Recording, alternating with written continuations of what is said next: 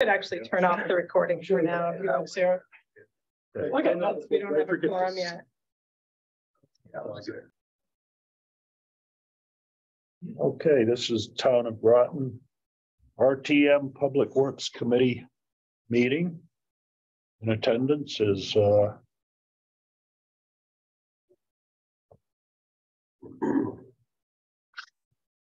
do you spell the last name again? It's Gibbs. Okay.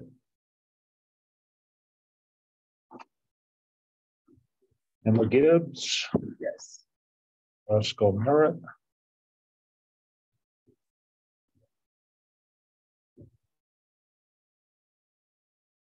Gary Wells.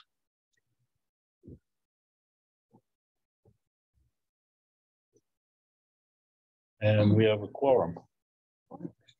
Yes, ma'am. I'll put in the absent later, also present. Sorry.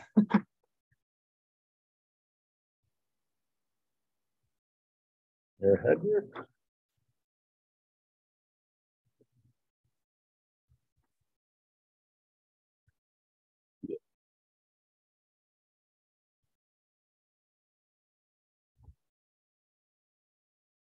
I think it's D-A-R-G-E. R-O-V-A.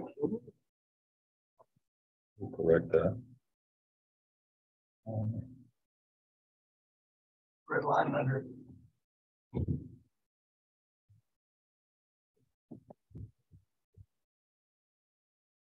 Wow.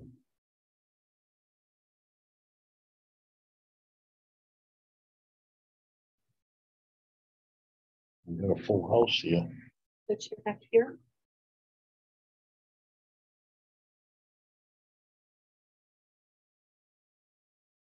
I-O-Y, Stacy. EY. E-Y.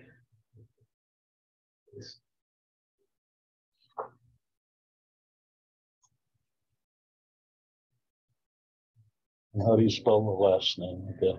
O-H-L-M-A-N-N. H-L-M-A-N-N. Yep. The second word is E-C-H. Get that. And who else have we got here? Amanda Gallagher, A-M-A-N-D-A-G-A-L-L-A-G-H-E-R.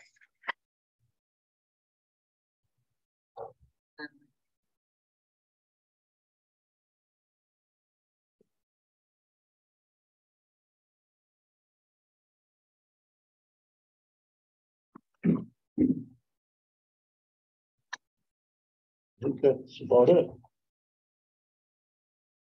Okay, 604. We'll call that to order. Hmm? 604. I'm with 604. We Yeah. called it to order. probably going to start with the city. Well, okay.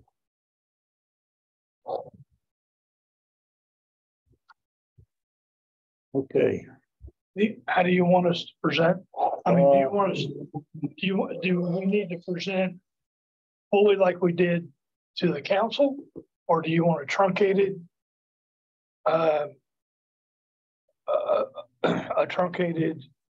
overview? Or do you just want me to say that it's been approved by the council? So you're aware, and Representative Wells, I think you all might already know this, the City of Groton highway budget per state charter is approved by the town council.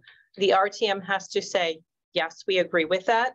But if we said, no, we don't agree with that, it really doesn't change anything. Because per the special order, there's a special act. Thank you, special act, we don't really have a say. The RTM does not really have a say. So it's really up to you guys on how much you want the city to explain their budget.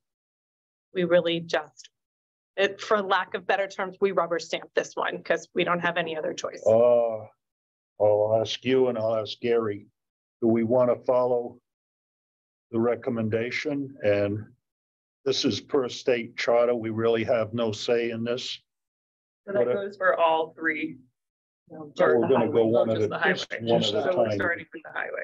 And this is for City of Groton, Gary. Yeah, I know. And Anybody know what page it's on? 177. yeah, we more or less can't really make any move on it. Need somebody to move the number. That's by state charter, and the council has approved it. If the committee wishes, they can just pass on it and then we'll move on. So I'll move the number. Is that what I say? Yeah. Unless the mayor has something he wants to tell us about it. No, he's pretty much in line with what the council okayed. Well, yeah, I mean, it's just, You want to explain, like, I would recommend you move a number, you have it seconded, and then The floor for discussion. Okay. open the floor for discussion, and then let the mayor and Director Robarge at least give a brief explanation of what the changes are. Okay, what number are you moving? I'm moving. I didn't get that. So the proposed number of, let's see, On page 177, this guy, right? 2771196. Is that the correct number, Keith? That's correct. Motion to approve. Did you say 277 or 271? 2771. 2771, yes, ma'am.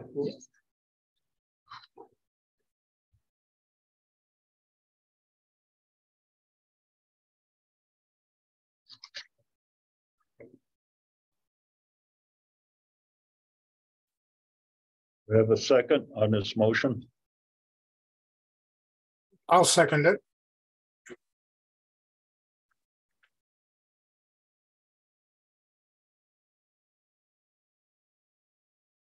Any discussion? So yeah, maybe just, Sure. Let me, for those of you that are not familiar with this is an unusual account. In 1903, there was a special act that created the borough. In 1964, there was a special act that created a city and continued on the information. And in 1977, special act was updated to basically say that the town is required to provide those monies that are necessary and proper for the making and repairing of roads that are town roads in the city of Groton. So that's this, and this is an all-encompassing budget. So there's two things. One, there's CIPs contained in it, and it is a burdened budget or a loaded budget. So many of the budgets that you see from a town are O&M budgets, operating and maintenance budgets. Ours includes pension, insurance, OPEB, all that, all those non-departmentals. So I'll read you the letter that I sent to John Burt, town manager. Attached, please find the City of Groton highway. Highway budget for FYE 2024. This year we have an increase of 6.09% in the highway operating budget and 1.3% increase in the total highway budget.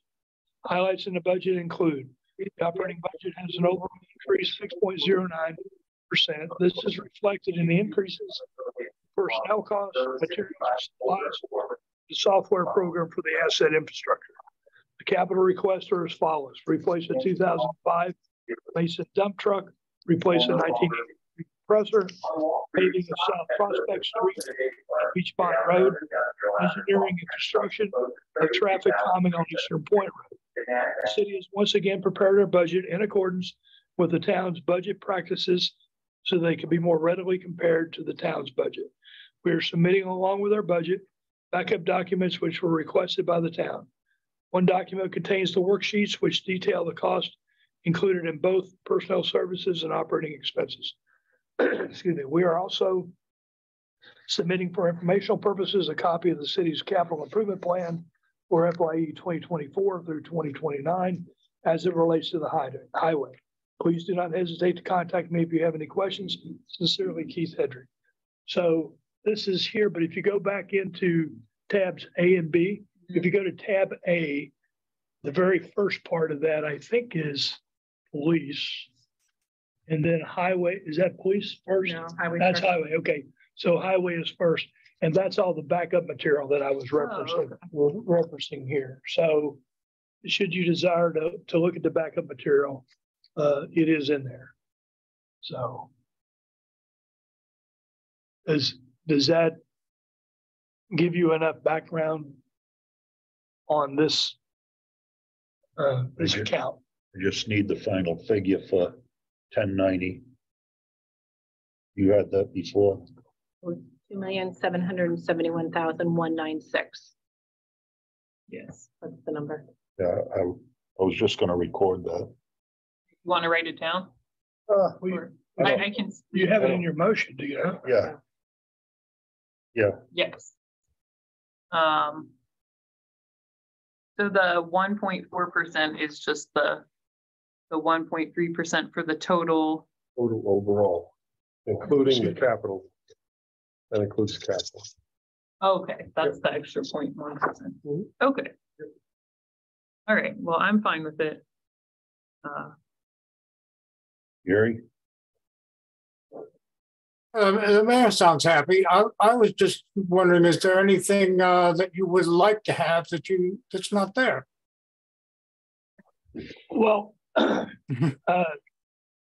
Representative Wells, once it's passed by the council, nothing can be done by the RTM. Several years ago, there was an issue. Matter of fact, I might have been on the RTM then when the RTM tried to add money to the account and could not. So it's the way that the state statute is set up. The council approves it, and council has approved what we requested. So we're happy. We can change the town manager's number. We can't change the council's number, basically. No, I wasn't suggesting we add money to the account. I just wanted to know, are there things he left out that he'd like to do maybe next year or? I wouldn't know where to get the money from anyways, if we wanted to add it. No, not for this account. I mean, every year, I mean, we do have a 5-year and actually further capital plan, but we do that by year, and that includes vehicle maintenance and purchasing, and also paving. So, and that's not unlike what the town does.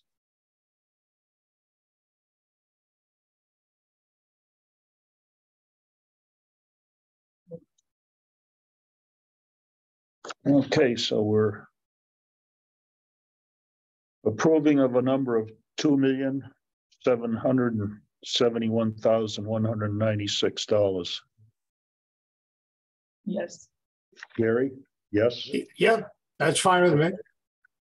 Okay, You have to go, right? yes. I was yes. That passes 3-0. Okay, moving on. We're out here. That's it. Thank you very much. Yeah. Nice meeting you. I'm Emma. I'm Keith Hedrick. You know what? You still have streetlights. Oh, streetlights. Okay. The next on yours is item 10904. That's true. That's fault. Yeah, but you don't have any. I don't have it. No, I don't think we have anything on that, do we? That's your next item. Well, streetlights. Your next budget item. Yeah. Yeah, I didn't get all the paperwork appropriate. Yeah, that's the Your one I next was one. looking for. 10904 Yeah, in the amount of $113,848. so here we go. It's Street lighting. 109. Where's the breakdown? of Four. that? It's on one Well, side. that comes from the town. That's the cost of the lights operating in the city of Groton. Okay. I was just wondering what the increase was from last year, I guess. Is that It's on there? It may be on Oh, there. there. About Okay. Actual $2,000. for 2022 was 103,000. The adjusted for 2023, I should put on my glasses, was 104,504, and the estimate for 2023 be $11,614. Groton Utilities electric price increases. That's true. It's all this. Okay. That is true, because electricity is going up. I mean, it's going up across the state, well, across country, but across the state. Generation. Yeah. Plus the generator. So there's no new lights or, I'm considering cost increases, if that's the proper. Right. Yeah.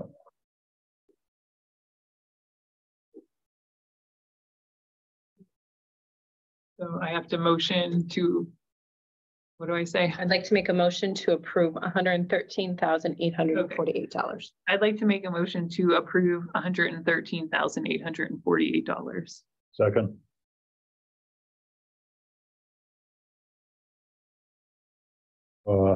Any further discussion on this? This is for normal operating costs and increases in operation. So all in favor? Aye. Aye. Aye. 3 in favor, 0, 0. Okay, that's that. I'm ready to go. Nice to meet you. Madam Moderator. thank What I you very like much. about them, straight shooter. I owe you a visit someday when you're not busy. All right. Oh, when I'm not busy, that's after I retire. Okay, we'll do it at 5:04. Good to see you. So do we do the police? No, No, police goes under the Oh, police that's committee. Under the police, okay, that's public safety. sure, Yeah. that makes sense, okay. That's next Thursday. I apologize. Last year at the Public Works Committee meeting, I was in the hospital having my baby. So Right, I remember that. Oh, yeah. Yeah. So yeah, Excuse you on that one. You're like, no. Okay, didn't do it. account number 1091. On page 179. 10911. Yeah, the 1091 is a heading, and then your area is added on afterwards in the different parts thereof. So. And I think we will only be hitting on 10911 and 10912. I can find that here, 91. Highway maintenance and street lighting. Okay. And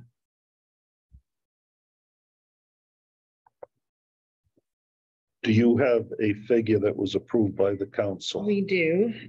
It was 260,500.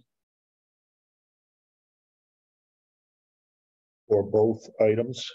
No, that is just for the roads. The street lighting is the Okay, same as that's for the city. 1091. That is That's for done the roads, okay. separately by town of Groton. Okay, for Groton Long Point, we have account number 1091. We have, for the roads is $260,500. Do I have a motion to approve?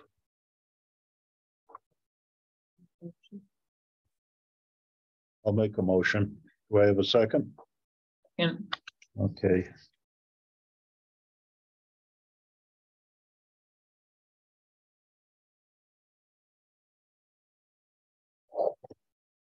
Any discussion on this?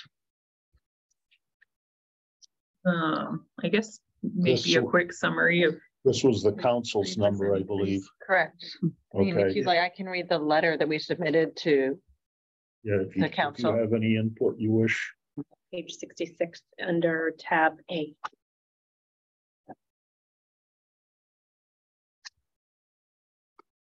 However you would like us to proceed. I'm happy to read it, and I can skip the little excerpt from the state charter, which I'm, to make a point, I'm in the opinion of the council's number, which I can't change. And we can discuss if you wish. You can change it. You can reduce it, or you can make a recommendation to Well, reduce it. recommendation, You yeah. can't go above it. I'm not suggesting that. Yeah. I'm just, No, yeah, I understand Okay. that one, but I'm in favor of that number. Do you have any discussion you wish to explain actually in brief what it is? I think the one change this year from last year is that we did not ask for a separate CIP for paving. We are covering that as part of our operating budget. The increase is only, I think, 3%.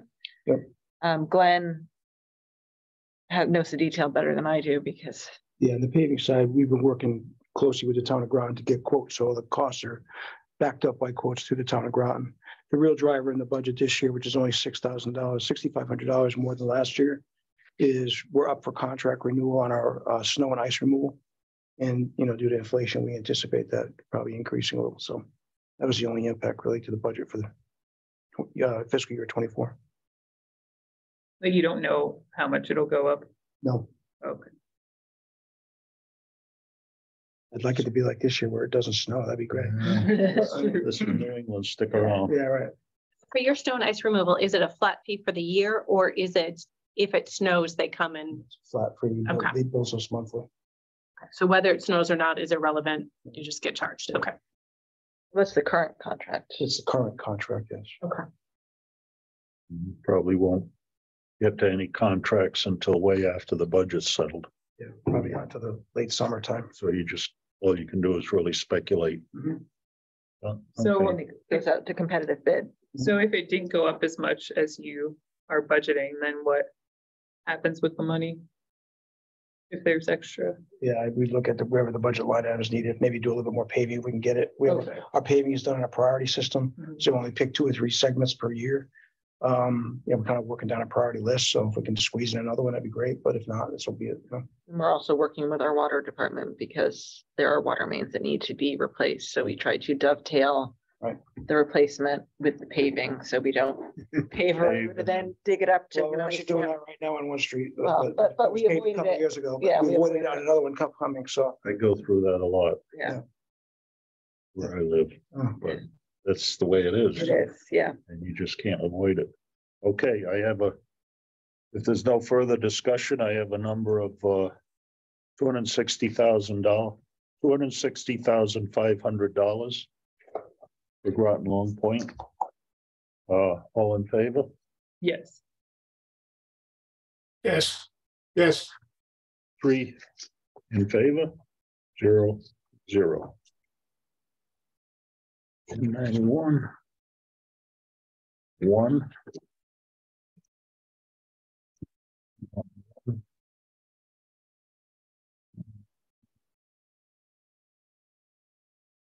Okay, now we're going to 109. 12 street lighting. 109. And I have a number of 15,358. This is the council's number. This is the town's number, yes, same as with the city. Okay.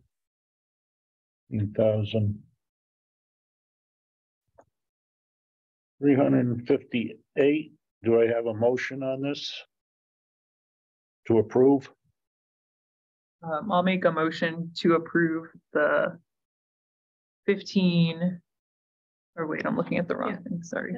180. 15,358, right? Yep. 15,358. Do I have a second? I'll second that. Okay. I'll give you a voice, Gary. Okay, any discussion? This is an increase from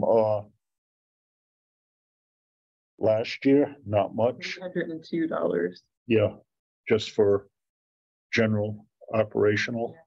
Well, that number came from the town, that did not come from Okay. us. Yeah, we give that number. And it's Groton utility service area, so electric price increases. Okay. In that case, we'll talk about no further discussion. All in favor? Aye. 3 in favor, 0, 0. You think that's it? Thank you. Thank you so much. You're welcome. Yeah. Have a good night. Yeah.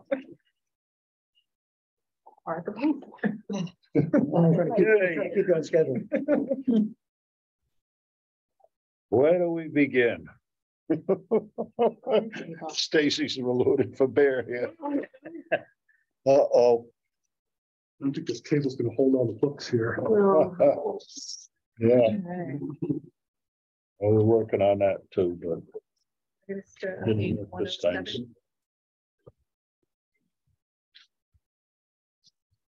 107. 110. Sorry. Yeah, 107. I don't. I'm- Oh, I'm sorry. I'm Stacy Omenlich. I'm the supervisor of admin. Okay. I'm Bob Sharaf. I'm the fleet and facilities. Oh, cool. Nice to meet you. For the record, Greg Hanover, Director of Public Works. Oh, Okay, Last name again, sorry, Don. What's your last name again? Charette, CHAREPTTE. R-E-T-T-E. And Stacy Ullman, Leitch, Leitch. TCH? Yes, Thank you. you're welcome. I guess we're going to look at, am I looking at, I go to, page 110, which is the numbers. 107 is the, Public Works 1035.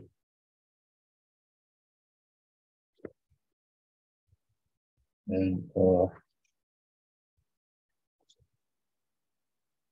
I guess we'll begin with the CIPs, Greg. That's where we're at, or is that? No, we have to do the 1035 budget first. We Yeah, have to move the number. 6,534,000. yeah, I don't have any of that. The On other- page 110, Yeah, 110 or 111? 110, They're middle both of the They're page. both the same. Yeah. They have a number of $6,534,223. so this is just roads. No, or this no? is This is, Public Works operations, we call it. It's personnel and operations. oh, I see. And then we go through Yeah. the CIPs. Yeah, we're not even at the, this is the general Public Works budget. We're not at the CIPs. The CIPs are above and beyond Okay. the special projects. So I'll put down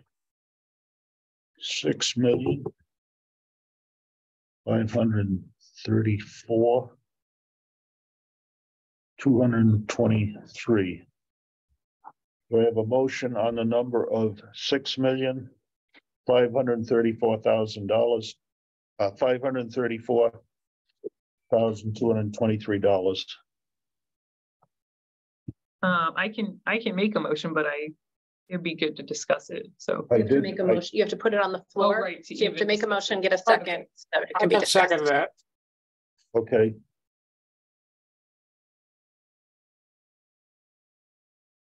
All right, so I'll just give you a brief overview.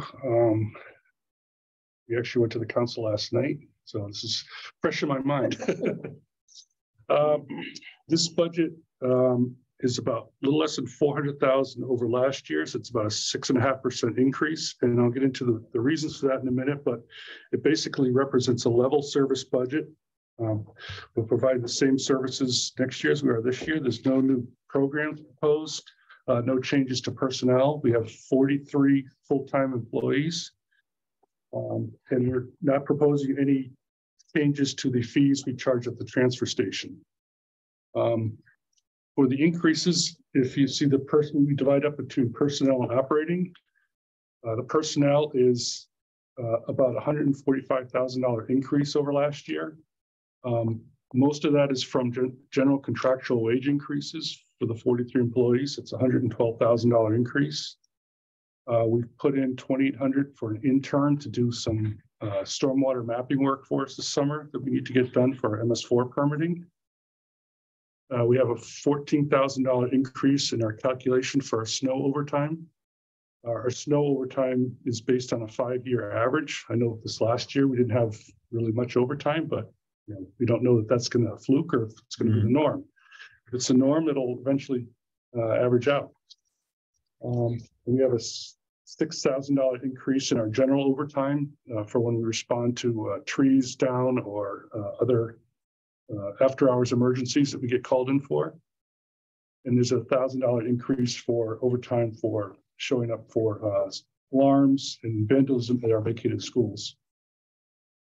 In the operations portion of it, we're have about a $250,000 increase over last year. A lot of it's due to the utilities and the fuel. You know, the street lights, just as you saw with City and Groton Long Point, we're up about $10,000.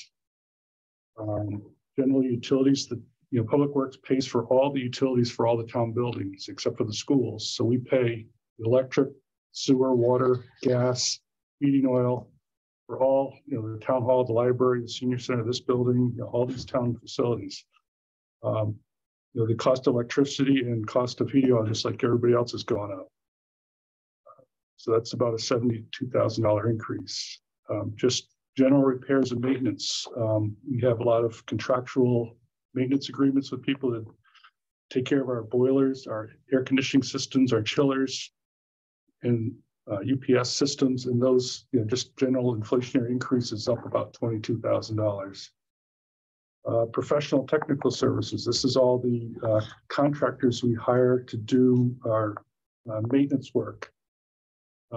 Like tree trimming. We, with all the dead ash trees, we have to increase that to take care of our roads and streets for tree trimming. So that's about a $10,000 increase.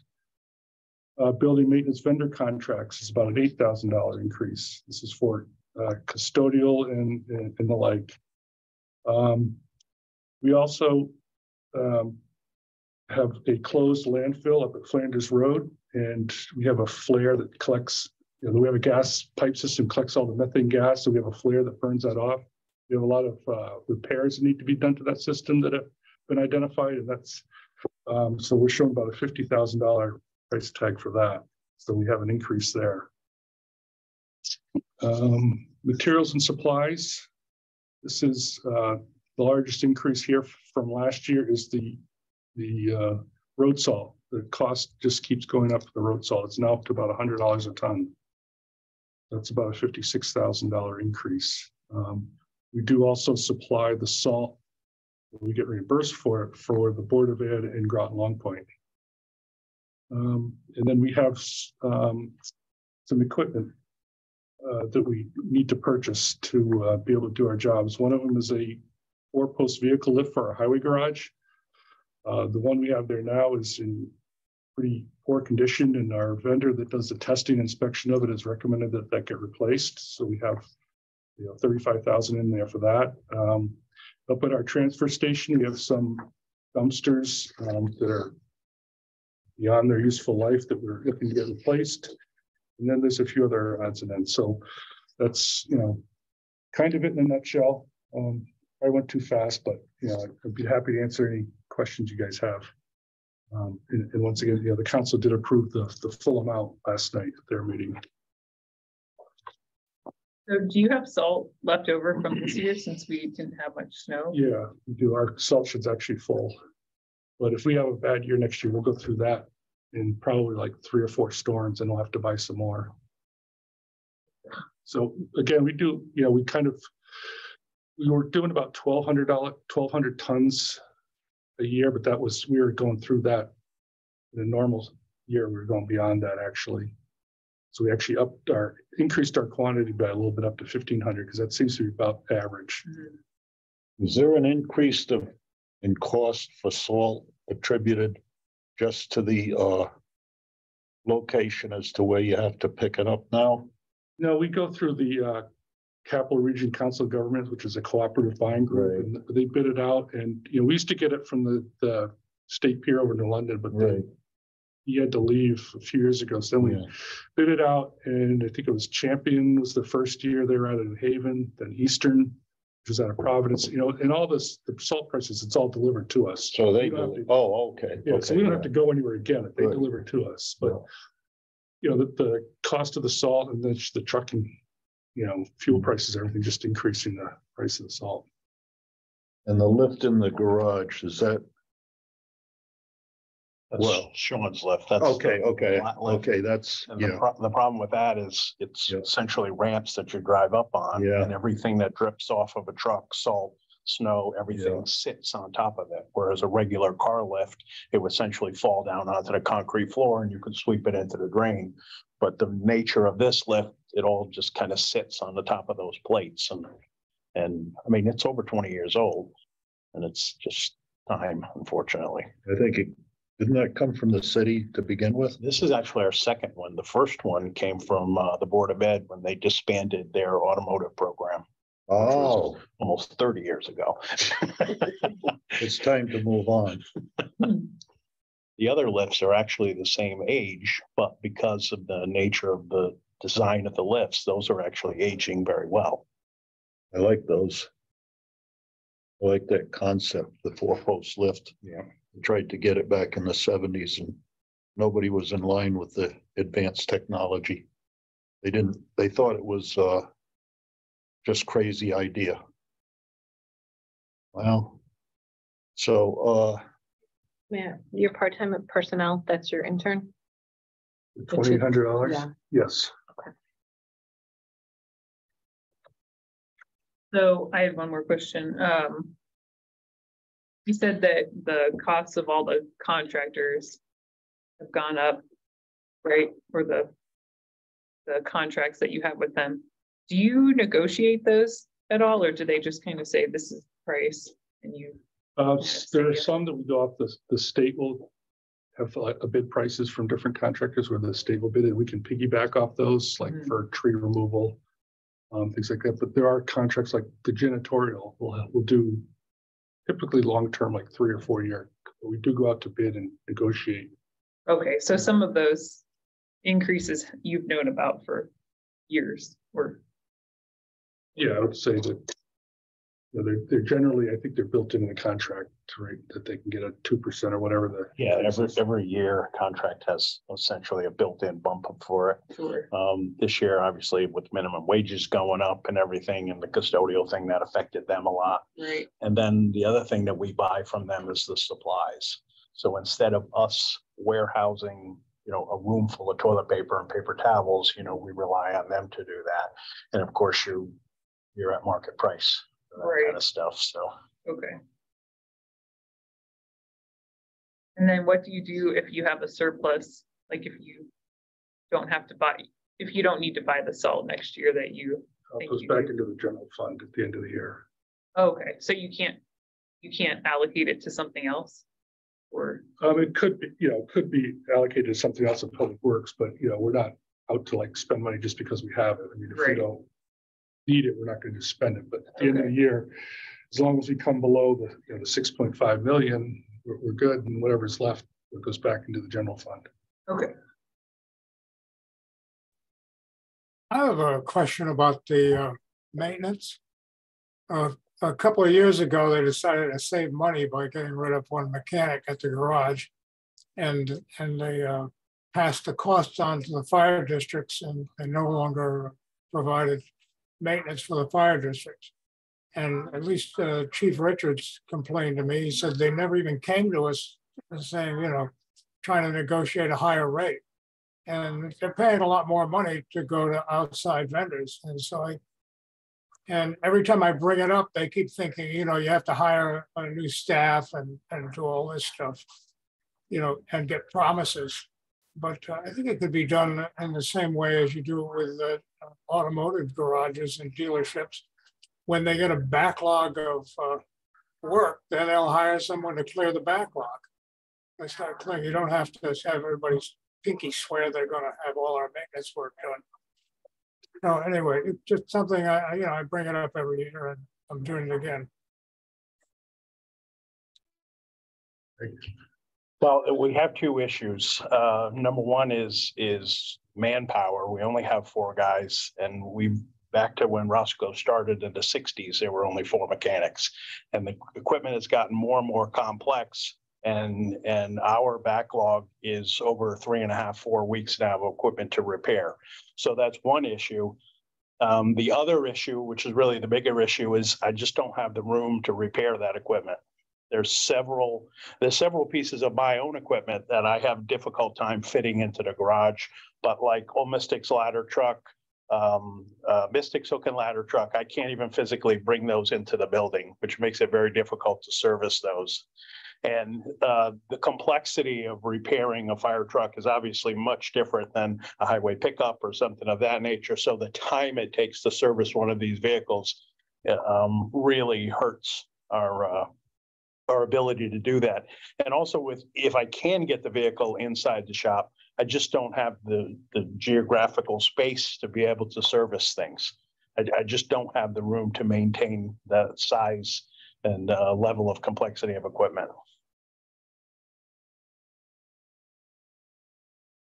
Any further discussion? That's the best explanation I've heard so far.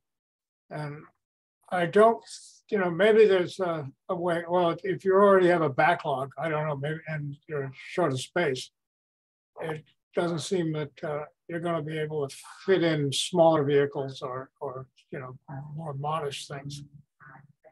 Add to it. Thank you. Any further discussion? If not, we'll vote on the number of $6,534,223. All in favor? Yes. Aye. 3 yes. 0, 0.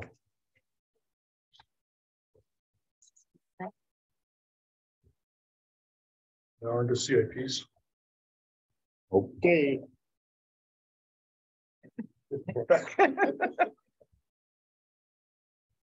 book.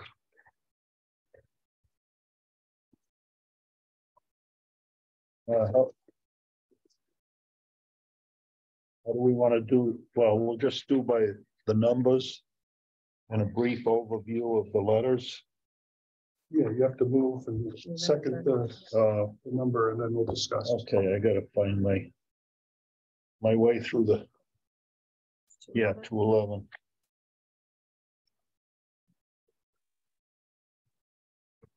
Okay. And for this year, you're looking for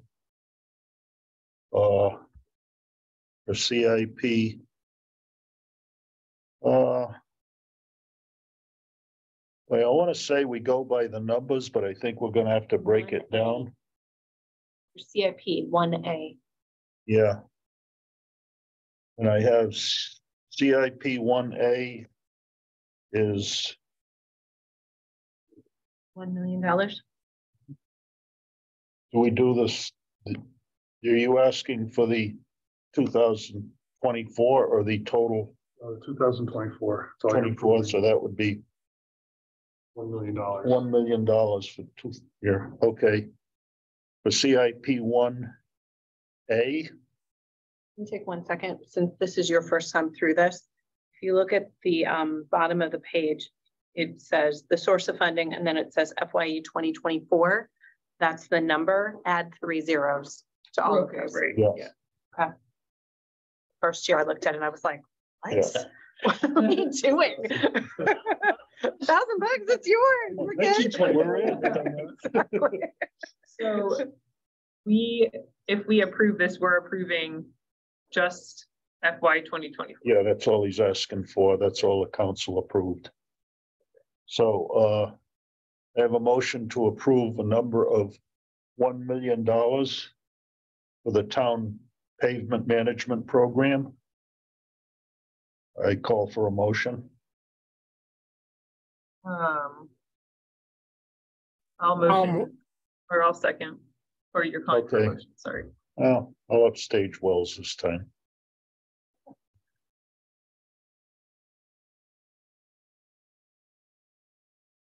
Now, discussion.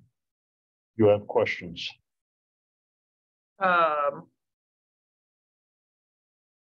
So Let me just give a brief overview of it Yes. first. Yeah. That'd be helpful. I think he'll answer a lot of your Probably. questions in a yeah, simple overview. This is the town's pavement management CIP. This is where we get all our funding for paving all of our roads in town.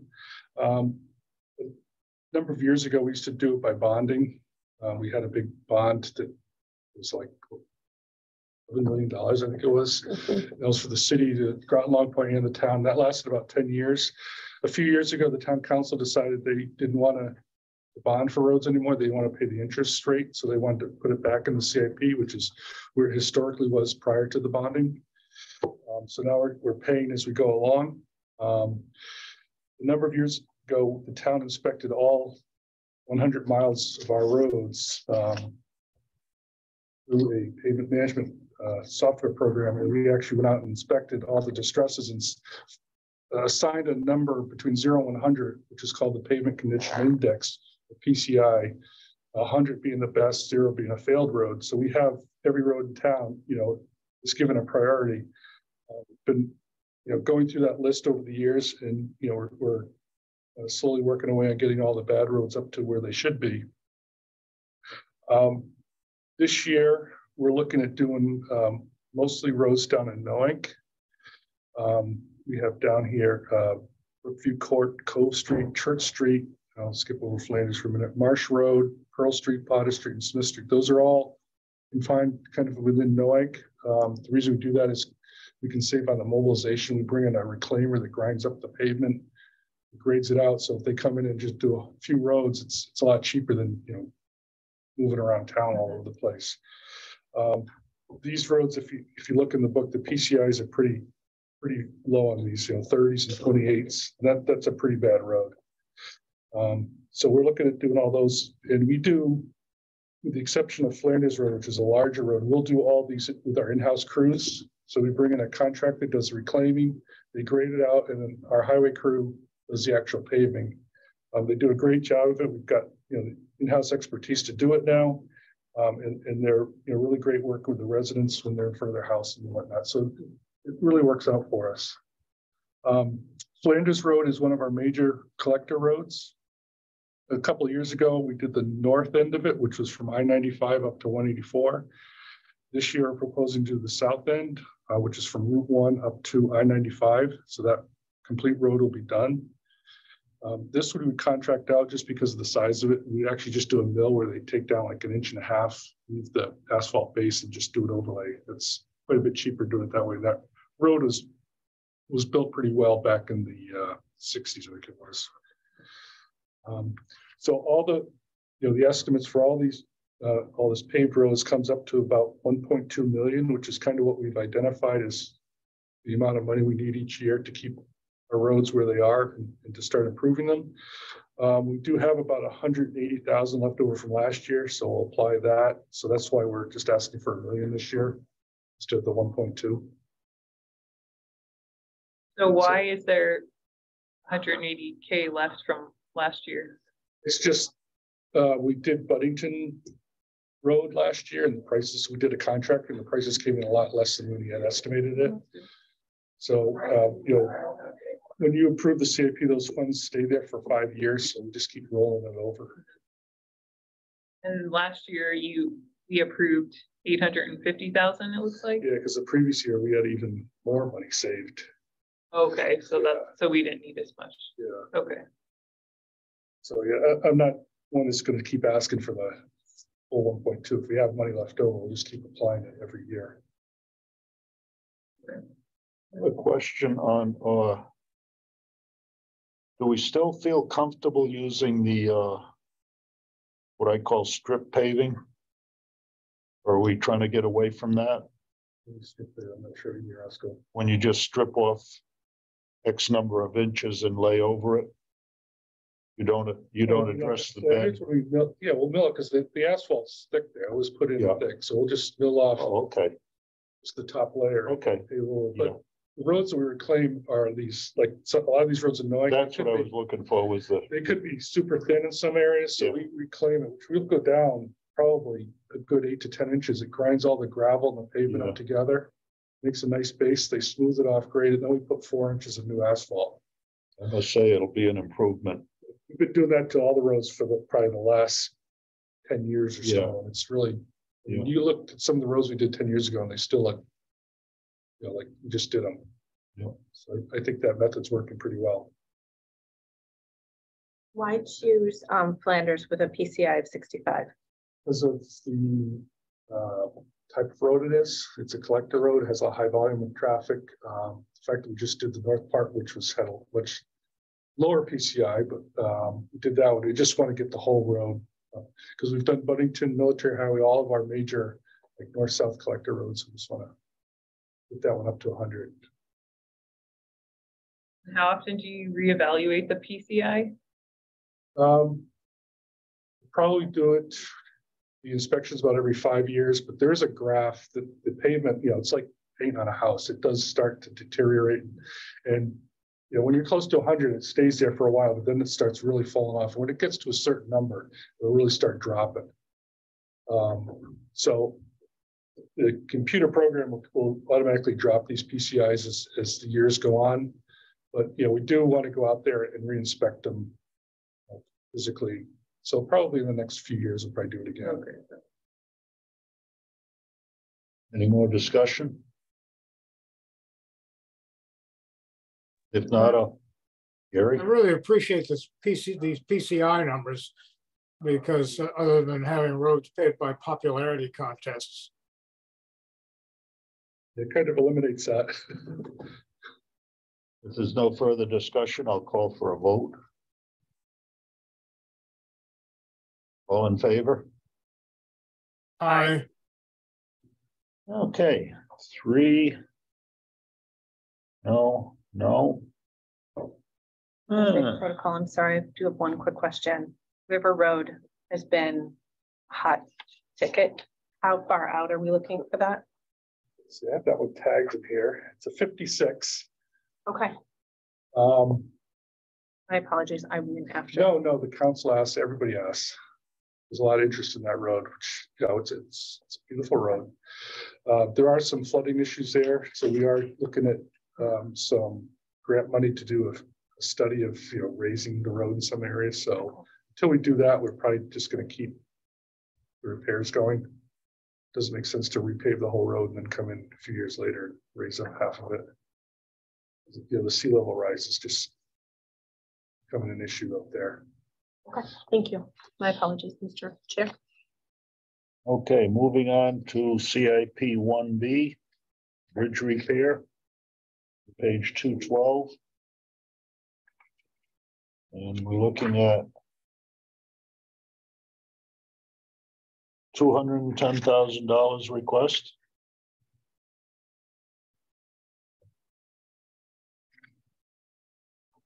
Okay, I'll motion to.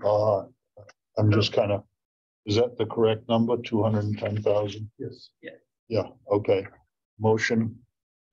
Motion to approve the 210,000. Second. I'll second. Gotcha. This is funds to address 2 bridges in town. One is Meridian Street over Amtrak. That bridge, it's hard to believe, but that bridge is almost 30 years old now.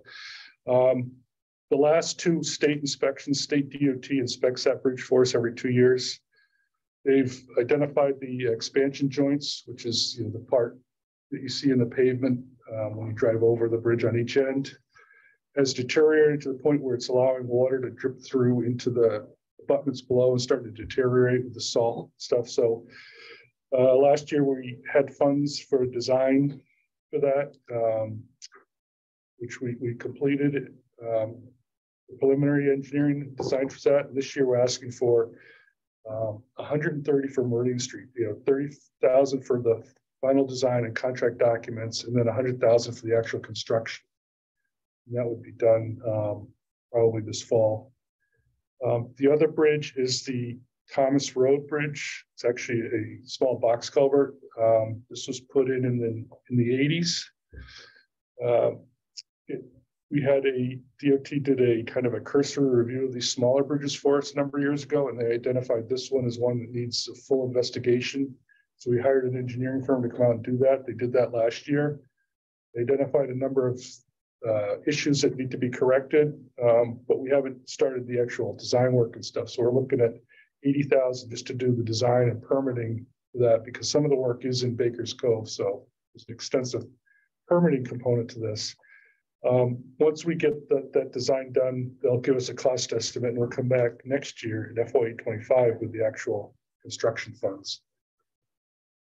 So the total of the two bridges, 130 for Meridian Street and 80 for Thomas Road is the 210,000 requested. Any discussion? Yeah, Go ahead. Gary? I have to ask about the North Stonington Road Bridge. The budget book says C1F or something, and there is no 1F. That was zeroed out by the town manager because Stonington was not going to fund it this year. So I know they put in for state bond money for that. I don't know where that's at, Gary. That got approved yet or not. Yeah, that was that discussion that just came up about the bonding of the North Stonington Bridge and Groton Long Point Bridge. I believe that's moving in the direction of bonding. That's why the council zeroed both of them out. In other words, it's not going to be up to us. It's moving on. I think the town manager zeroed it out. I don't think the council even had it, correct? Correct. Yeah. Okay. Yeah. Yeah, the it just council- sort of said see elsewhere. I think you'll get your bridge. I don't know when. Yeah, well, I was Okay. hoping it would be done in time for the centennial in 19. See, We'll jot that down. Muted. We'll jot that down. all right. Oh, by the way, while we're on it, there was another deficient bridge, and I don't. The Packer Road Bridge, the one on the bridge to the west on Packer Road. And there used to be a sawhorse or a barricade up there, and that's gone. So did you address that and figure out what it was that put it on the not so good list? Yeah, I know we did some work on that a number of years ago. I'd have to go back and look through the records to see when that was put on the list. I think it was, before we did the work on it, and I don't think they ever updated their records to the state. I don't think that, I've long forgotten about that one. I don't think that was a really significant issue.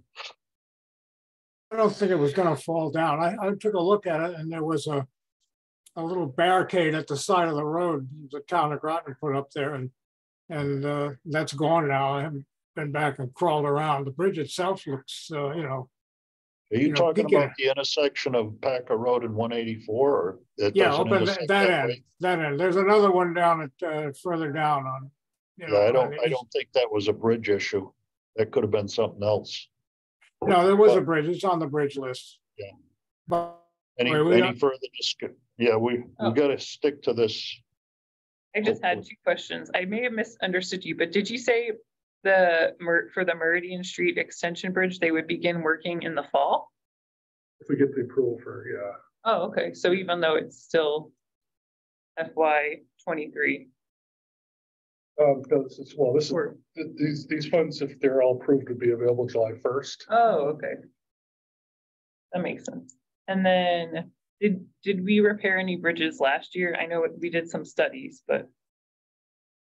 Bridge repairs last year? No. Okay. Is there any further discussion? If not, we'll vote on $210,000 for CIP 1B. All in favor? Yes. 3 in favor, 0, 0.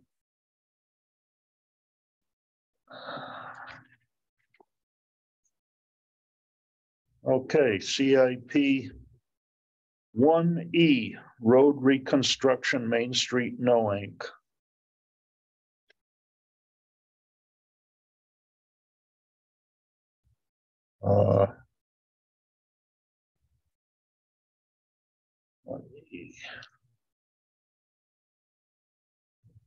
Okay, here we go. You're looking for 300,000 right now? Correct. Okay. For engineering. So do I have a motion on a number of 300,000?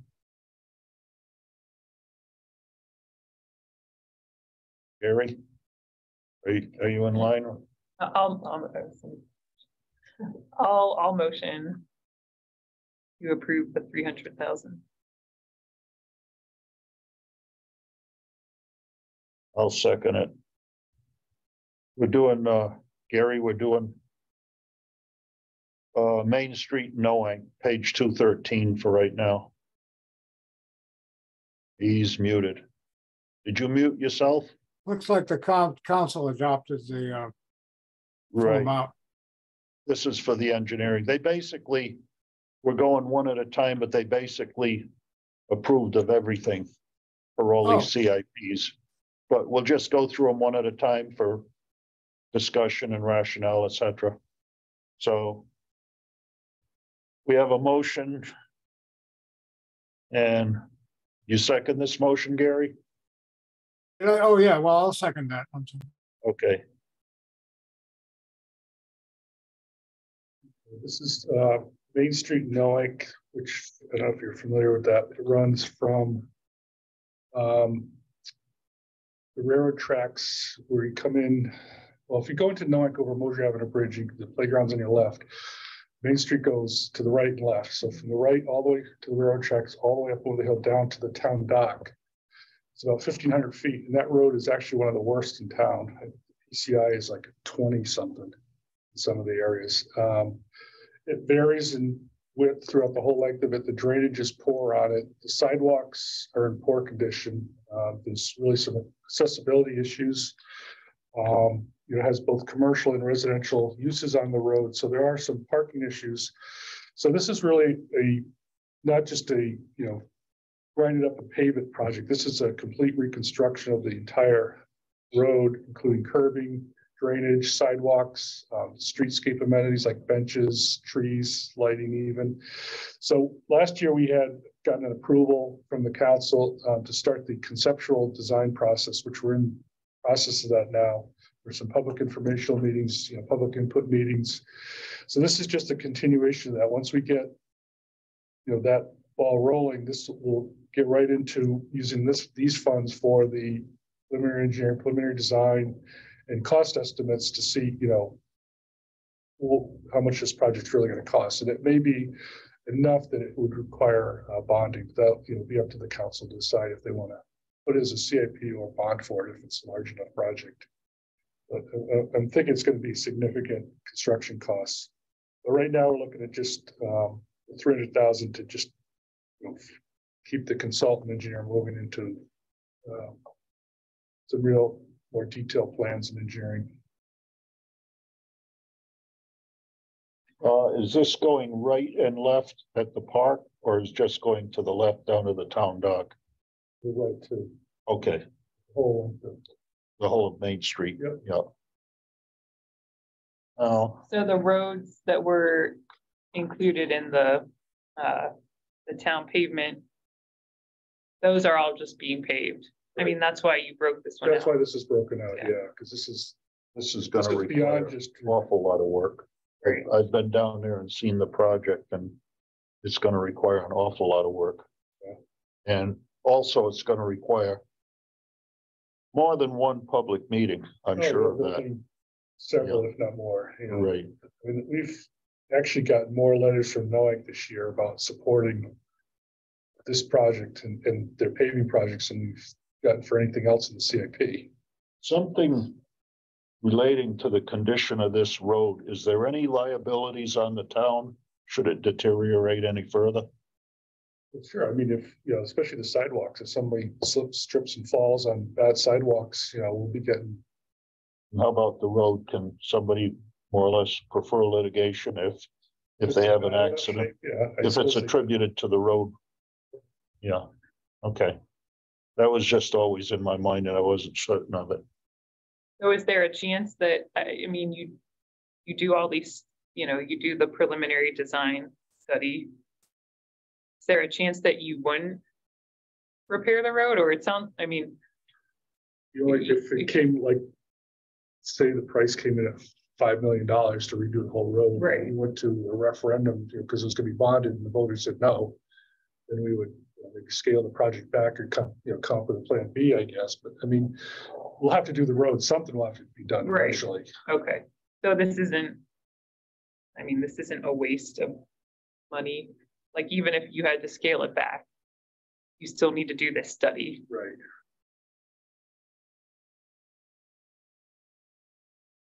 Any further discussion? If not, I'll call for a motion on a number of $300,000. All those in favor? Aye. Aye. Agree, approve?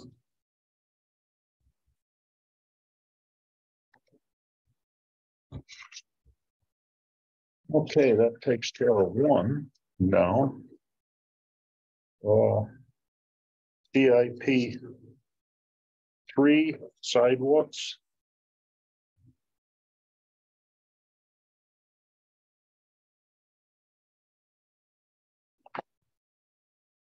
And we're looking for a motion to approve $75,000. I'll make, okay, I'll motion to approve 75,000.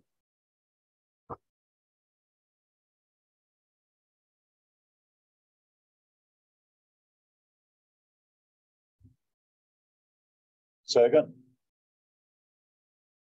Second.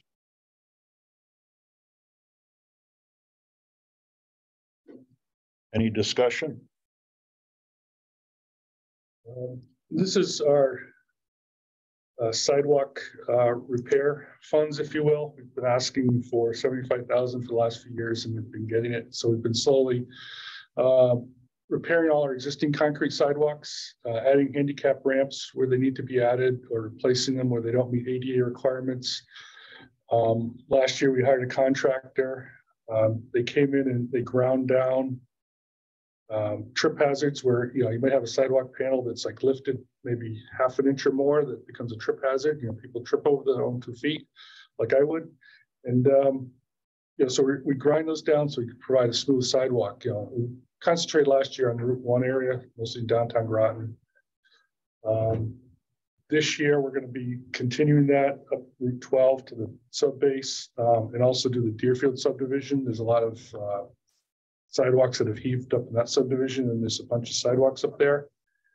And then we're replacing deteriorated sidewalks along Library Street from Elm Street down to Route 1 in Mystic by the Baptist Church there. And then also on the north side of Route 1 from Allen Street to Elm Street. I mean, we actually just had a few months ago somebody tripped and while there we had a claim against the town for those sidewalks. So this is just our annual allotment to go out and to repair all the deteriorated sidewalks in the town.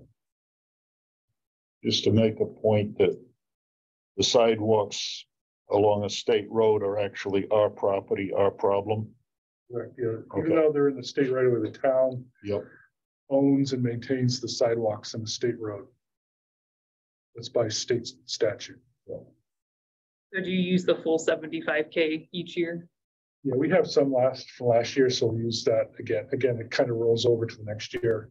But that's kind of like seems to be about the balance what we can spend, and get the projects done.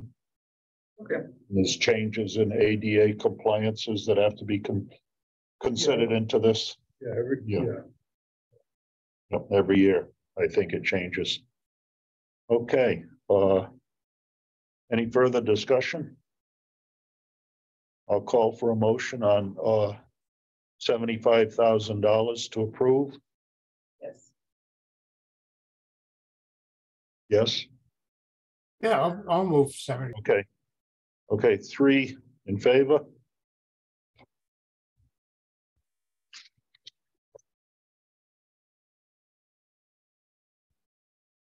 This is why they taught me how to write, I suppose. CIP 3C.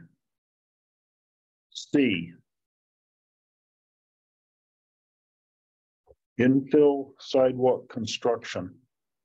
I need an explanation of, first I'll get the $230,000. Do I have a motion to approve that number? 230,000. I'll move that. Okay. And a second? I'll second it.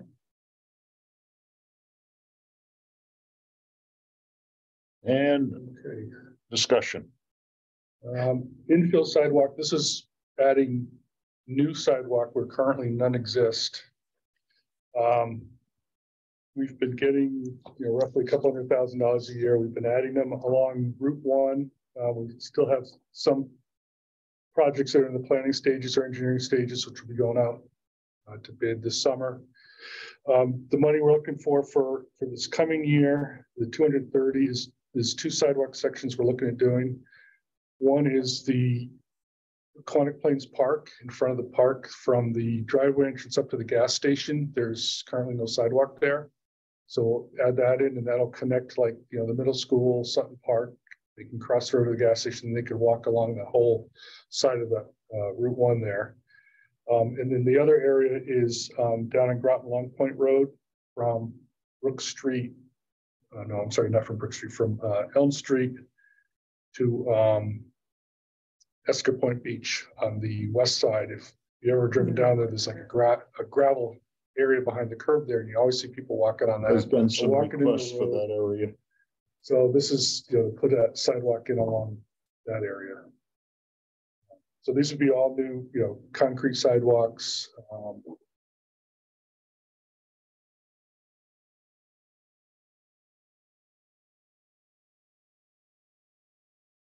It's pretty expensive to put a sidewalk in.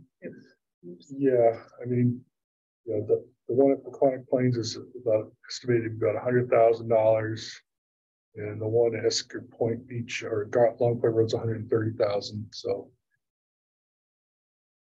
yeah, for roughly how many? I mean, how many miles? Or I guess it's not miles. It's probably. They do have the.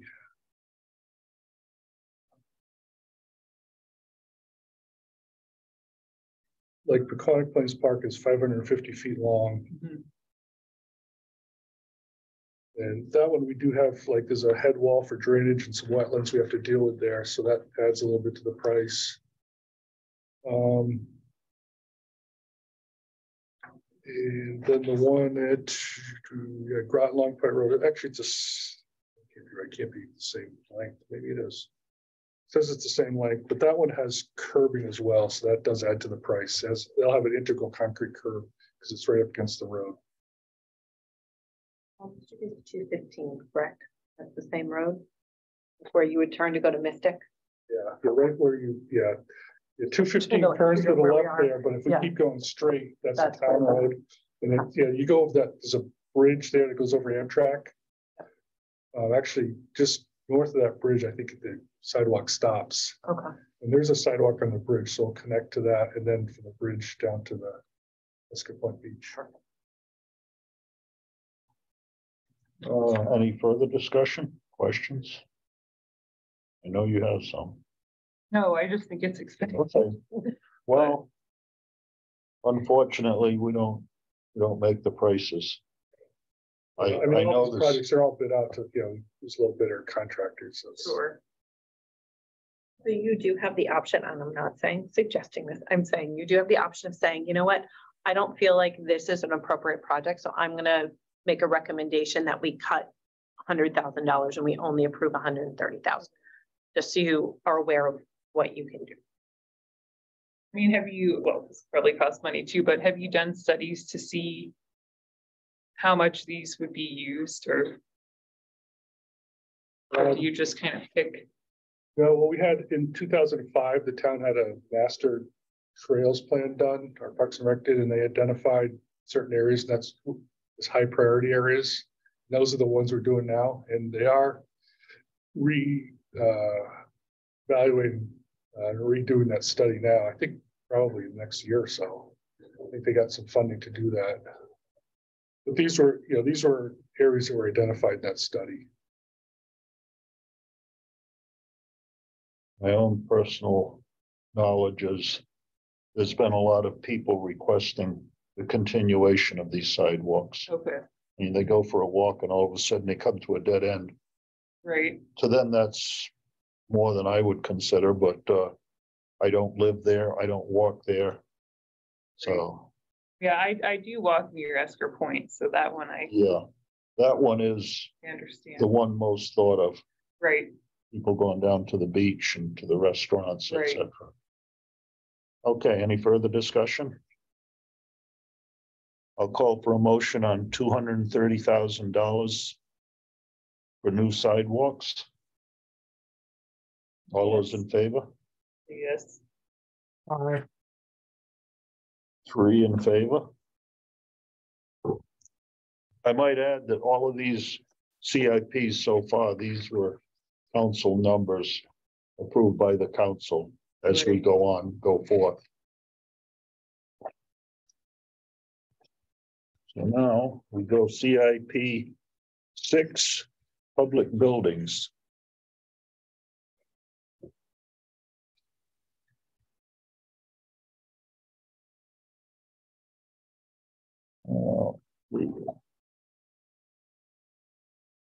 Hey.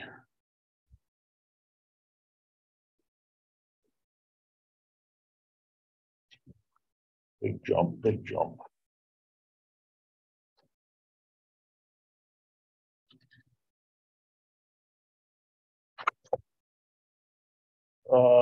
Page 232.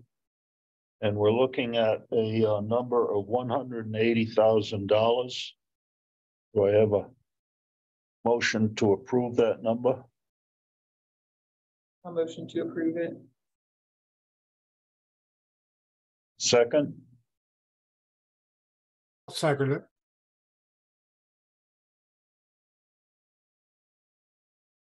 discussion? This is for the Human Services Building, which is down near Town Hall. This building it's an older building. It was actually started out as a school in the early 1900s and later became the town library and then when the town library moved over to their current facility in 1977, I think they put in these residential windows at that time for what was formerly social services, now human services. So these windows, I mean, they lift them up, they're double hung, they drop down, they just, get complaints all the time about the air leakage and the energy inefficiency of these windows. So we're looking at, design and construction money for this year to replace all the windows. There's like 8 large double hungs and maybe 10 small double hung windows. There's 18 total windows in this building with new, energy efficient, hurricane debris resistant windows. With 180,000. You get any state or federal rebates from installing like energy efficient windows? No, I don't think so, because we don't pay taxes. Usually that's a tax rebate or something like that. Right. I mean, we do get rebates for like lighting and stuff like that. But I'm not, you've never seen anything for No, I don't windows, believe so. We received that for those. And are you planning on using this building for a long time in the future? Yeah, Human Services, we've looked at moving them to different buildings, but I think they like it there. It suits their needs very well. Because they have the food locker down there and So there's no plans to rebuild it or to move. It's a strong brick building. And Yeah. interior wise, it fits their space, and they like their patrons and them like the convenience of being away from the public eye, being able to access the services without exposing themselves to, It's easy and easy. Location easy and I don't know if I'm correct, but I think that building's got a long past history of usage. And I can't remember who was in there, but it was more than just one entity at one time. Well, I mean, it started out as a school and then it was the library for a while. Yeah, and then it on and on and on. Good sized building too. It's deceiving from the road. It doesn't look as large as it is, but they have a really large front conference room they use for women and children, come in and set up their programs. They have other, social service programs that come in and provide that. And then they have a full office space and a full basement down below. So there's really a lot of space in there. It doesn't look like as big as it is from the road. We have our social services, I guess, with really doesn't require much, and we're maintaining what programs there, and it's being taken care of. They also have a good sized community garden up to the side. Oh, out yeah. there that allow Out and people back to there. do that, so. Yeah, I do want to disclose that I don't have a real conflict of interest, but they are a partner program of my agency. So just so that you're aware of that. And I have been in that building when it's been windy. It is cold. So I would very much support these windows. Oh, yeah. Well, you pay for more heat then. Right. I'm Exactly. really surprised the windows got along this far.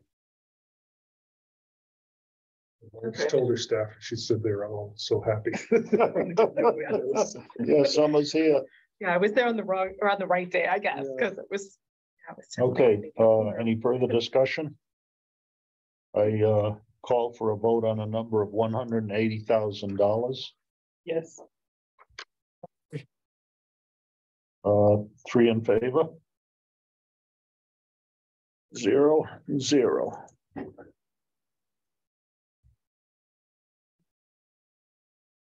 Now, CIP 6C. Is, Yeah, this one was actually zeroed out by the council okay, at my request. okay, I have a number of 0. Do I have a motion? A motion for 0. Second? Second, I remember this one from last year. And discussion will be requested by Director of Public Works for 0. Yeah, I mean, just as a little explanation, I mean, we were working with an architect to do a space needs study for the community center to do some renovation work for Parks and Rec, move the Spicer House up there, move the judge of probate out of town hall into that space, move IT out of the basement with all their server equipment into that space. Originally, we thought, oh, this is just gonna be some simple renovation work, so we just need 150,000 to do some plans and stuff next year. Well, we got the architect in there, and all of a sudden, we got into energy codes and all this other stuff. And because that building is just brick, there's no insulation whatsoever. We're looking at building walls inside the building, the whole place. And there was a desire from council in the RTM last year to go to a carbon-free heating and cooling system. So we're looking at electric heat pumps with solar panels, which would have been great because it would have been paid for itself in net zero. But the price of all these things, the new electric service, all these new roofs, all this stuff that we need to do is coming in roughly like a $30 million project. So it's like you could build a new building for that. So we're going to be going to the council, I think on May 9th, with the architect to give them an overview of this and see where this is going to go. So it just didn't make sense to have any money this year for doing anything, because we need to look at a bigger picture. When they're looking at aquatic centers and everything else, it's like we've got a lot coming down the road. So what do you guys really want to do? Do you want to have just one big building? Do you want to, there's a bunch of questions out there. So that's in a nutshell why this was zeroed out. I'm gonna put 150,000 next to it just for a reminder of what's actually been cut from the budget. So did you replace the flooring and the? Oh, the town clerks? No, we haven't done that yet, actually, Bob, have we? That was approved last year. Okay. Okay, no further discussion. I'll take a motion on 0 for CIP 6C. All in favor? Aye. Aye. 3 approved. 0. Just for clarification, you're not taking a motion on it, you're voting on the motion, Oh, okay. just so there's not a question later. 6C. CIP 6D.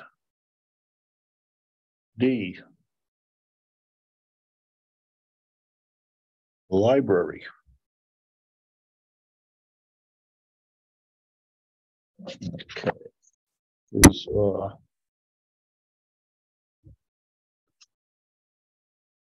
70,000 or 30? $70,000 for the library for improvements. Do I have a motion for, do I have approval of a motion for $70,000? I'll motion to approve the 70,000. I'll second that. Discussion? There's 2 projects here. The first is 40,000 for design for develop plans and contract documents to replace the roof over the 1995 addition area, which is includes the studio and the quiet reading area and the tech services in the back of the building. That's, you know, that roof has ended its near the end of its useful life, and we do have where it meets the old library, which has a new roof on it. There's a seam there that we do have problems with leakage there. So, you know, we're looking at 40,000 for an architect to come up with plans for doing that replacement, and then we'll put in next year's budget the actual construction for that roof replacement. The second project is 30,000 to kind of rehab the plumbing system in the 2 public bathrooms. The way it's set up, there's very little access to the plumbing system, and we have some, I guess, older pipes that are calcified, so we do get flooding, believe it or not, in the bathrooms. And Bob's guys have to go down there quite often and try to stake it out. And so we just want to redo the drainage system or the plumbing system in those 2 bathrooms. It's like the most important thing in this entire budget so far. Yeah. So far, this has been that fine line between maintenance and repair. You don't do the maintenance, you'll be in the repair. Okay, any further discussion? So why does it cost 40K just to develop a plan to replace a roof? I mean, why don't you just have a company come out and say, this is what it'll cost to replace it? I know this is No, that's, I mean, there's certain things you can do that, but like with a roof, you have to go out to bid with it. So we have to, you know, create plans and contract documents, and they have to, you know, detail and, you know, and each roof is a little different. It's not like the roof on your house. I mean, there's a lot that goes into this. So the architects that, you know, they specialize in these roofs, they come out and they, you know, give their expertise. They develop all the plans and whatnot for how this is to be built. So that, and then we, you know, create documents so that all the contractors, it's on an even playing field for everybody. So we can get, you know, proper bids. And then it also includes them, you know, during the construction, they would be, you know, reviewing and inspecting the work, approving submittals, you know, the products that they're using. Okay. So it's people that aren't used to this see these numbers. It's like, wow, it costs up. You can roof like 20 houses for that, right? Right. This is not working on your home. I know. Well, no, it Yeah. deserves an explanation because of the differences. Yeah, I mean, if you're doing your house, you just have 3 contractors come out and they give you price. Right. That's it. But yeah, it's a little, you know, when you deal with the public, you know, public bidding stuff, we have to create contract documents. So part of that money would go towards your staff to do the work? Or No, this would be an architect. We don't have the in-house expertise to do that. So we have on-call architects we call, you know, bring in. Okay. To do that type of work. Any further discussion? If not, I'll, All those in favor? huh? All those in favor? All those in favor of $70,000? Aye. Aye. Aye. 3-0-0. CIP 6I. No, that's the adjournment page. We're not there yet.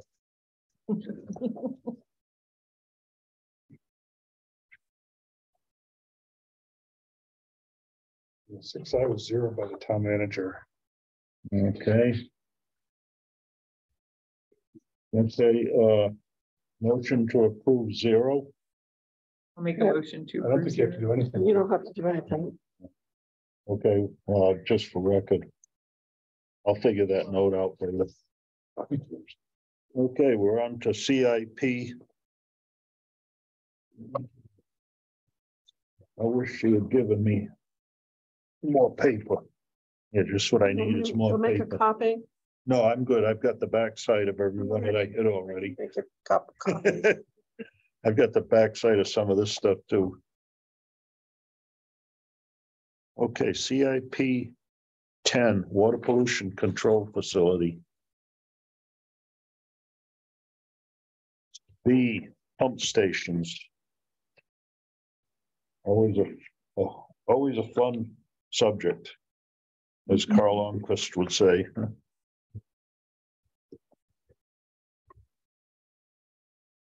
And we're looking for it'd be 10B. This is $2,050,000. $2,050,000. 50,000. 50,000, 2 million, right, $2,050,000 for construction.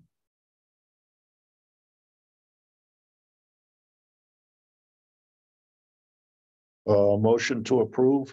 Motion 4. Hmm? A motion. To approve. Yeah, you're right. I'm sorry. Yeah, motion to approve. Motion to approve. Second, Second. gotcha.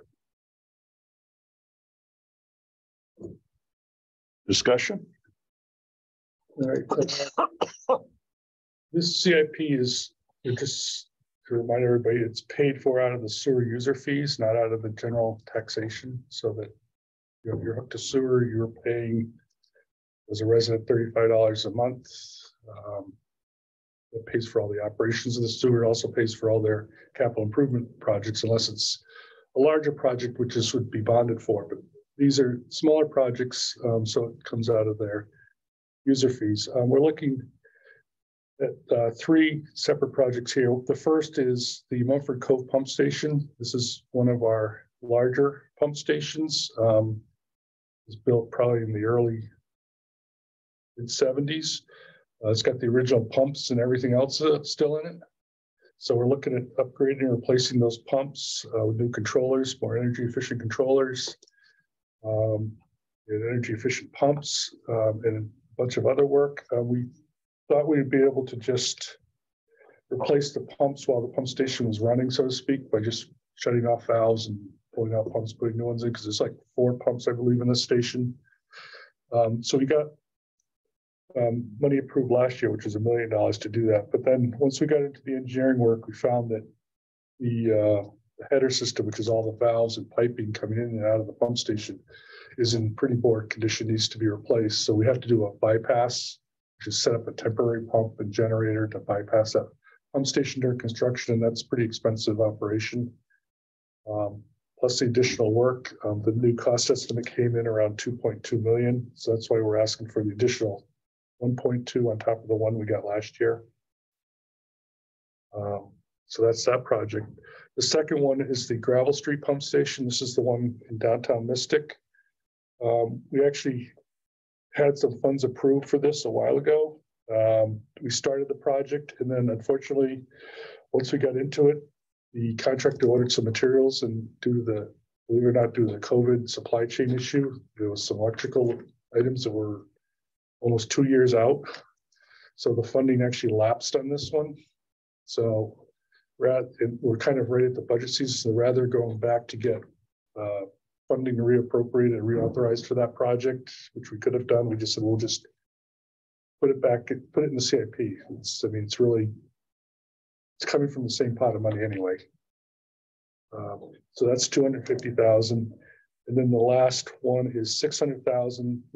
We had a consultant do a resiliency study of all our coastal pump stations that are subject to flooding. Of course, all our pump stations naturally are in the low-lying areas because that's their job, is to collect everything by gravity and then pump it up to the next station.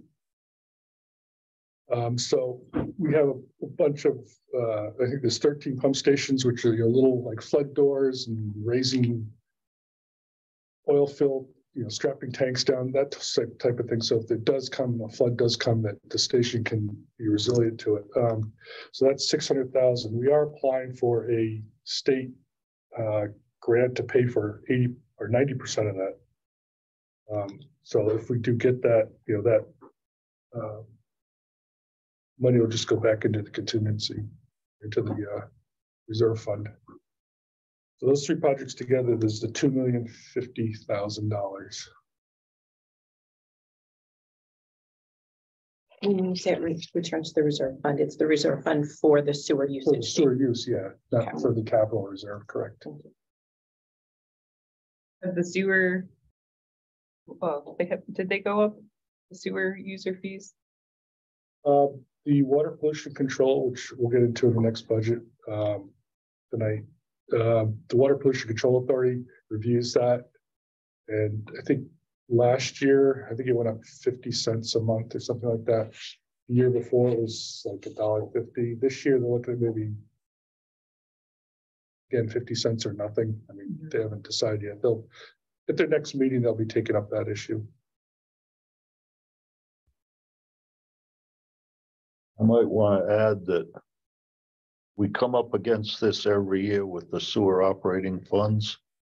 And a lot of it points to maintenance and repairs. And this is one area we can't skimp on, in my opinion, because there's fines, etc., that you can encompass if you don't make these repairs in a timely fashion. So with that being said, is there any more discussion?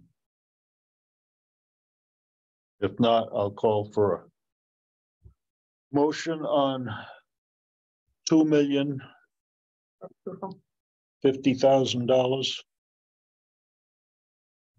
All in favor? Aye. Aye. Three again, yes, whatever it is. Okay. That goes there, and that goes there. CIP. C, treatment facility.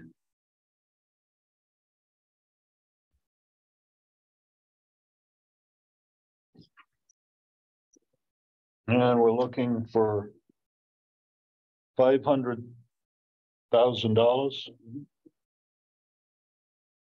Motion to approve $500,000. Move that. For treatment for the facility, wastewater treatment facility. I'll move that. I'll second it.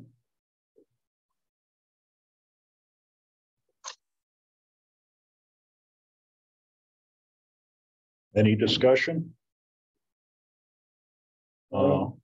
There's two projects here. This is at the treatment plant itself, which is where we collect all the wastewater and treat it before we pump it over to the Thames River. The first is the effluent pump station, which collects all the treated sewage at the end of the treatment train, and then, like I said, it pumps it over to the Thames River. A number of years ago, we did a complete upgrade to the station, put in new pumps, new controllers, and everything else.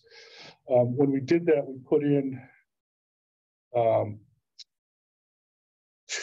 3 large pumps, handle most of the flow, and then what we call a jockey pump, which is a smaller pump that handles the lower flows. Like at nighttime, when there's very little flow coming to the station, it doesn't make much sense to run this big, huge pump. So we run the smaller one. We only have one of those. We had always intended, we left a space to add an additional small jockey pump so that we have a redundant pump in case one of them breaks down. Or the other thing we can do, we can alternate the use. So one can pump for a few hours and take a break, and the other one can pump. So it kind of extends the life of the pump. So we're looking at $350,000 to purchase and install this second jockey pump at the station. Second project is the sterilization process we use now is with chlorine. So when the treated sewage gets to before it gets pumped over to the James River, the last thing it does, it goes through what they call a chlorine contact tank, and it adds chlorine bleach to kill all the bacteria and stuff. Because of just the nature of chlorine, I mean, it really eats away at the pumps, the piping. It's getting very expensive to purchase. We have to store it on site. The tanks that we store it in need to be replaced. And it's just, it's an issue for our employees to handle this, for safety reasons. So what a lot of plants are doing and what we're looking at doing is going to a UV disinfection process where we take the chlorine out of the equation. And in the chlorine tanks where the sewage goes through, we actually put in UV light bulbs.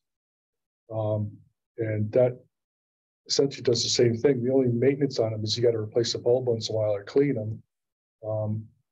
The only downside to this process is the electricity costs are higher because you're running these light bulbs all the time.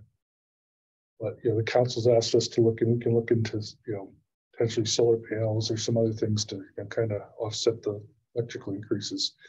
We did have a study done, and the cost for electricity is it's about equal to what we'll save in the chemical costs. So it's kind of an even swap.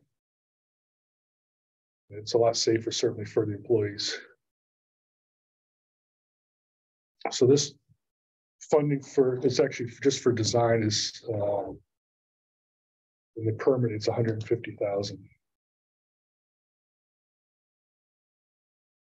Okay, if there's no further discussion. Okay, so next year, the $750K would be to actually perform the work. Correct. That's what we're estimating. Yeah, that's kind of a placeholder and kind of our estimate. I mean, that could go up, could go down. But yeah, you're right. That 750 is for construction. What does VFD mean? Variable frequency drive. So when pump, instead of just slamming on or off, it kind of ramps up slowly, or then it adjusts to what the most optimum speed it needs to for the flows. And does the UV sterilization cause any delay? Like, is it any slower than the chlorine? Will the water still be pumping the same rate? Still the same rate, yeah. Thank you. Is the UV sterilization used a lot in other towns, or? Yeah, you see more and more plants go into it. If there's no further discussion, I'll call for a vote on approving $500,000 for CIP. 10C. All those in favor? Aye. 3-0-0.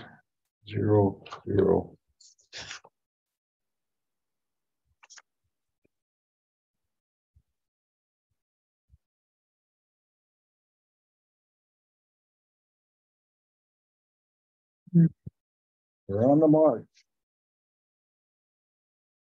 Okay.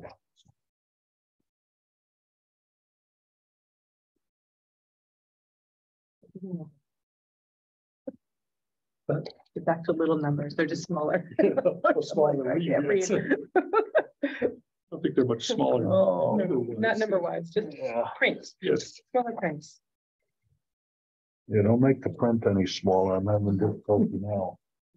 Maybe we get the bigger font needs to be. Yeah. I don't know why we still have this. Looks like like a dot matrix printed thing. What have I got? Oh. I'm gonna go back a few pages. Okay, here we go. Okay.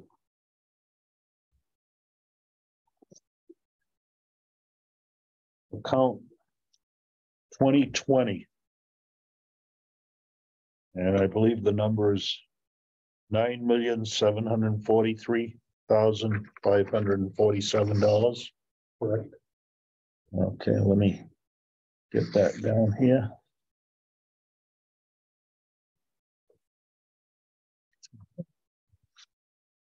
Seven. Motion to approve that number.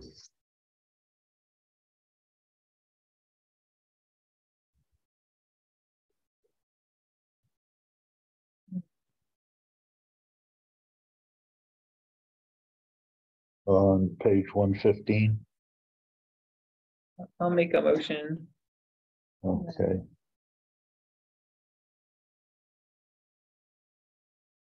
Second, I'll second.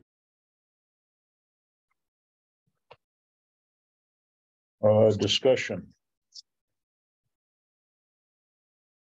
Okay, this is our sewer operating budget. Again, this is completely paid for with the sewer user fees, 100%. It is, you look at from last year, it's like almost 1.7 million over what we approved last year, which was a 20% increase. The main reason for that is the CIPs, because they were almost $1 million from last year. So that's, you know, substantial. Right, can you say that again? The CIPs, which we just reviewed. Last year we had 1.5 million, and this year we just approved the 2.55 million. So that's included in this number? That's included in the 9,700,000. Yeah, see, because the CIPs and the sewer are funded out of this account, right? Not out of the capital reserve. Okay. So you were just approving the project before, and the number now, this is the funding source for it. I see. Can you show us where those projects are in our budget book? Yes, on page 116, the bottom line 5460 says reserve fund equipment. Those are CIPs. Those are CIPs. So if the sewer rates are only going up a small amount, will there be enough money to fund all this? Yeah, we have a pretty hefty fund balance in this account. We looked on the previous page 115. There's a on the financing plan down the bottom, there's, you know, the fund balance applied, it's like $2.2 million. So that's what we currently have in the bank, or? Yes. Actually, probably have more than that, but that's the amount we're applying. And the number above that is 6.979 million. That's the amount of money we collect from the sewer user fees. And we applied the same we did from last year, assuming that there's going to be no increase. But if they do decide to increase it, whatever, you know, there'll be potentially more fund balance next year. Why is there such a surplus in the account, I guess? Just they probably didn't use all the money that they needed from the sewer user, so that, you know, kind of builds up, and it was building up over time. And they spent a little, you know, the 1.5 last year, the year before may have been a little higher or even lower than that. They kind of were saving up for some of these larger projects. Okay, so the plan would be to use all of that money, or 2.2 of that this year. or 2.2 of the, sorry, 2.2 of the what? Fund balance. Which is not on here. Yeah, that's not. Okay, I do have that number somewhere. I don't know if I got that. But it's because it's a different, it's not the general fund, it's the fund gets to stay there, so you build it up over a period of time to do the different projects. So I guess my question is, would there still be a surplus in that fund after this year? Yeah, and I do. Okay. I didn't bring that. I want to say it's like 2.3, 2.4. Additional?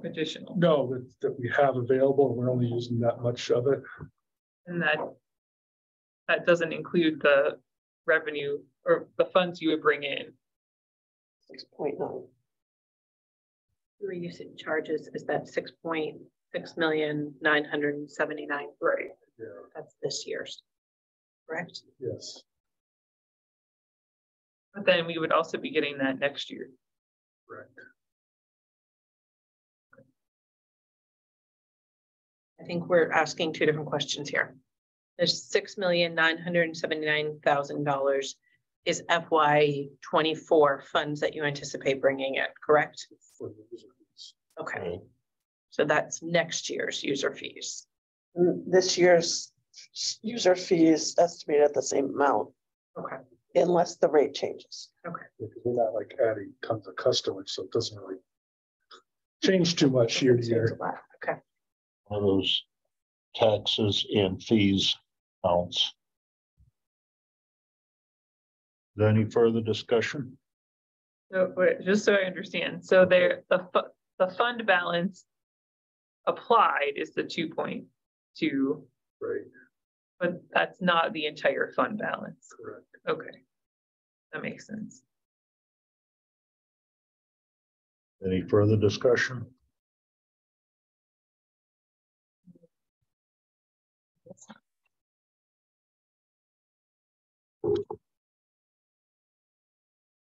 If there's no further discussion, I'll call for a vote to approve of $9,743,547. All those in favor? Aye. Aye. 3-0-0.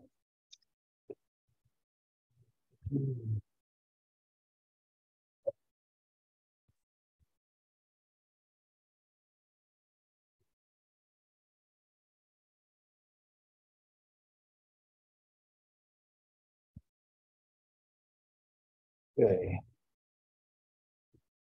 CIP, no, we're on 2030 solid waste fund.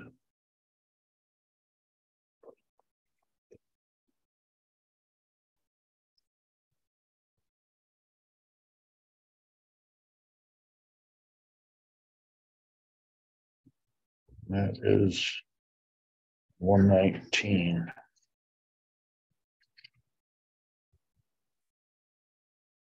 Actually,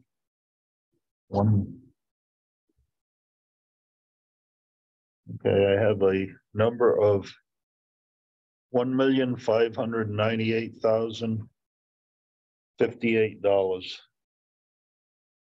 I have a motion to approve that number. I'll make a motion to approve the number.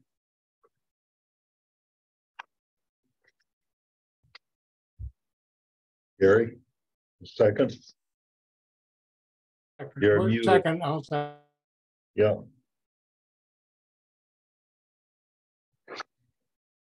Okay, that's 1,598,058. Any discussion? I'll let Stacy give you a brief overview. Basically, this is the solid waste fund to cover the tipping fee for the waste that is hauled to the Lisbon incinerator. So the town is part of SCARA, and SCARA's rate for the tipping fee is going up to $61.25 a ton. So basically, the private haulers within the town provide a bond so that they can use the facility at this rate. And we send out monthly bills to them. So it's just a pass through. In other words, the private haulers we get charged by SCARA, right? The 6125. The town gets Town gets charged, but we get reimbursed by the private haulers. correct. Yes. And if they were to go to Lisbon, say on the open market, it would probably be over $100 a ton. But they just bring the Groton waste and declare it as Groton waste. So that's $2. It's going up $2 a ton, which is more than 3%. 3.1. It's Yeah, there's another line. Went up. yeah. So the the cost for doing the audit went from like 7,000 to like 28,000.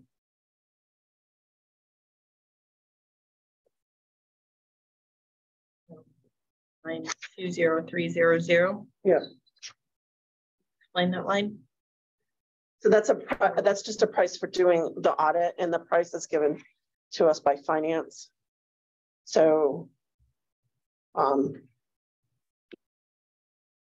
don't have any control of that. no, fortunately. Okay, so those are the two cost increases. Yes.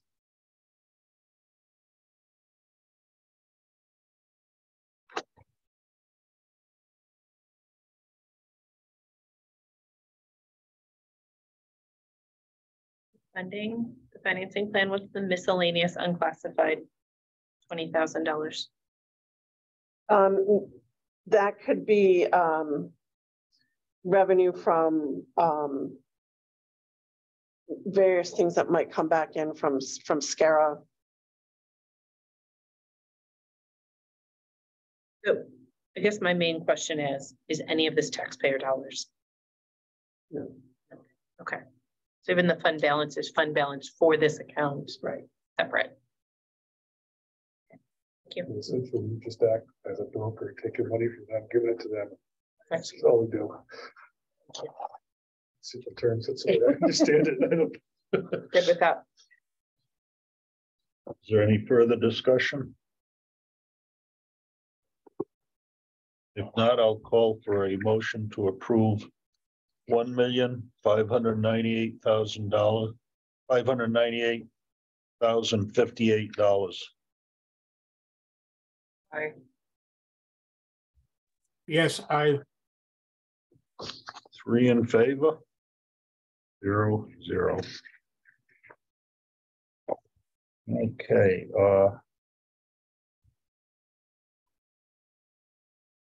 guess we're at 6040 Fleet Reserve. Don't think I missed anything. 6040 123.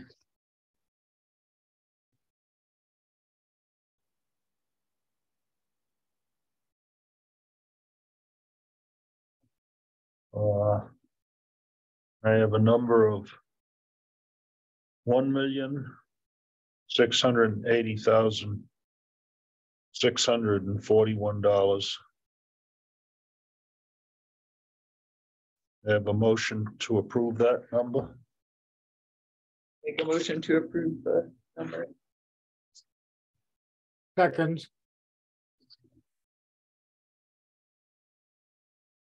Any discussion? Give you a brief overview on this one because this is always fun for discussion. There's 3 components that make up this budget. It is percentage-wise, it's a fairly large increase over last year. It's 28, almost 20%. The first, part that makes up this budget is the vehicle maintenance, which is all the parts we use to maintain the fleet. I think we have like over 200 vehicles. Just the rising price of parts, it's like a $28,000 increase that we've estimated for parts alone. Vehicle fuel is the other component. We lock in at a certain rate through a consortium with other towns and Board of Education. For gas for this coming year, we've locked in at $2.97, which is about a 20 cents a gallon increase from last year. And the diesel was $3.21, but that's about a 55 cent increase from last year. So overall, but with the amount of fuel that we use, it's about a $30,000 increase right there. And the third and final thing is the new vehicle replacements. We've identified 8 new vehicles for this year, and the total price for those is $807,500. That represents most of the increase, which is like a $300,000 increase from last year. So I'll go through the 8 vehicles now. We have 4 new police cars. We're replacing 2017 Ford Explorers that will be having close to 150,000 miles by the time they get replaced, which is a lot for a police car. The cost of those are $50,000 each. So that's $200,000 for those. The next one is a 2008 International 5-yard plow truck. These are our standard plow trucks you see doing most of the town roads. This one is the last one with a steel body that holds the salt, and that thing is rusted out, and the chassis is all rusted out on it. So we're looking at a new truck with a stainless steel body like all the other ones have. These are rather pricey at $265,000, but that's, you know, all outfitted with the, it's got the spreader and the plow and the lights and all the stuff on it. The next one is a 28-passenger bus for the senior center. One that they have now has got like 130-something thousand miles on it. It's a 2008 Chevrolet. This one will be submitting for a federal grant to pay for 80% of it. The price of that is $75,000. The next one is a 2012 Ford F-350. It's a pickup truck with a plow that we use for some of the smaller side streets, as well as our day-to-day operations. This one's just due for replacement, and it also has extensive chassis rust on it. And the price of that is $57,500. And then the last piece of equipment that we're looking to purchase is new. It's not a replacement piece, but we're looking at getting a mid-sized tractor with a hydraulic boom arm and a flail mower, which is a big mower head on it to do our roadside maintenance. Currently, we're using these little machines and guys with weed whackers and everything else, and we just can't keep up with the keeping the brush back for sight lines and clearing sidewalks and roads and stuff. And a number of years ago we used to use Roundup, but the town council said no more Roundup. So the stuff that we had killed with the Roundup got through a couple of years before it all grew back, but now it's coming back with a vengeance. So this piece of equipment is really going to allow us to hit all the roads like we should be doing. And also we could in the future get maybe a brush hogger and different type of mowing deck in the back and do like the landfill, like at Flanders Road, we have to cut up there a few times a year. The price of this, the tractor plus the boom arm and the flail mower is $210,000. So those 8 vehicles total up to the $807,500. Flail arm. Flail mower, flail head, I guess. Type of blade that spins around. It's got like these little teeth on these little chains, so if it hits like a rock, it doesn't blow up. Thank you for explaining that. So using the new tractor wouldn't involve more personnel. I mean, it's just a replacement. Yeah, what for they the use way you currently is what they call a trackless, which is like a little tiny piece of equipment that does have a mower head on, but it can't really reach and push the brush back as like we'd like to. It's a lot slower. So it's not an increase in personnel to operate this. It's just a different piece of equipment. Okay. And then the bus, what's the likelihood of the federal grant going through for that? I know we've gotten them in the past. I mean, we pretty much get the federal grant every year. Problem is availability of the vehicles. We got the federal grant for the year we're in now, We've been waiting 8 months for Ford to build the chassis. Really? But I mean, the money's locked in. Mary Jo at the senior center writes the grants. She gets it every year. We've got it. Well, every year we've applied for it for the past 8 years or so. We've gotten it. So you're already getting a vehicle then? For Well, this year? the one we're getting is for the senior center. This is another one that's a dual purpose vehicle for recreation and the senior center. Oh, I see. Okay. And that the cost of that is included in the budget, but if the grant goes through, Yeah, it'll. the grant pays 80% of the cost of the vehicle, but that's one of the stipulations of the grant. You have to fully fund it in your budget. Initially, okay, It's a reimbursement type of grant. I see. Plow truck, does that get used for anything else? They do use it for like construction. If they're doing drainage and stuff, they'll take the plow off and the spreader out of the back. Use it for hauling stuff, yes. What do you do with, say you buy new 4 police patrol cars? What do you do with the old ones? The old ones we end up actually trading in. So you get some money They'll go for to them. like a taxi company or something. Huh. Some, depending on the vehicle that we trade in. Now, these vehicles are well over 100-something thousand miles on it, so they're pretty beat up. We'll probably get $500-600 a vehicle on them. Okay. But if you think of a police car, it's not like a regular passenger car. By the time they take out the center console and the prisoner cage and everything, it's really just a driver's seat and the whole rest of it's just vinyl floor kind of thing. So it's not, years ago, they would give us the seats and the door panels, and because again, when you think about it, it's all, the back of it's all prisoner cage. It's not passenger, rated. You don't want a guy grabbing a thing or kicking a window out. So it's really, when you take all the police stuff out of it, it's a stripped down vehicle. It's not very attractive at all. I think 50,000 for a brand new vehicle, and they're fully equipped when they come in Yeah, at see, that that's price. part of the problem with these newer vehicles is Ford keeps changing the body style. We were blessed years ago when it was just a Crown Victoria. For 10 years, it was a Crown Victoria. You took the cage out, you put the cage in, everything fit.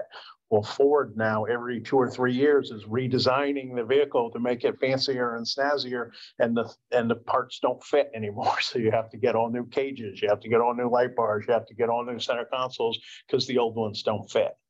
Once they begin to standardize again, if they do, then we'll be able to, cost will come down considerably because the vehicle itself is only $28,000 to $30,000. It's the prisoner cage, it's the trunk boxes, it's the center consoles, the radios, the light bars. That's what drives the cost on these.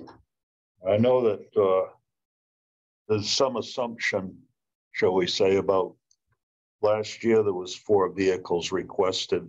Is this an additional 4 that more or less rounds out the fleet? This is an additional 4, and this is another one of those supply chain issues where those 4 vehicles that we purchased last year are still sitting at the upfitter waiting to be delivered to us because they're So the old ones are that they just can't get. going on and on. Well, the older vehicles have been traded in already and stripped pieces off that we could. So they're actually down a few vehicles waiting for these 4 to get online. And I've spoken with the police and I've spoken with the supplier to, show me what you need. We'll make it, we'll manufacture it, go with a different vendor. So we're trying to get the cars as quick as we can. So the sooner we buy, the better off we are actually, even though we'll have to wait.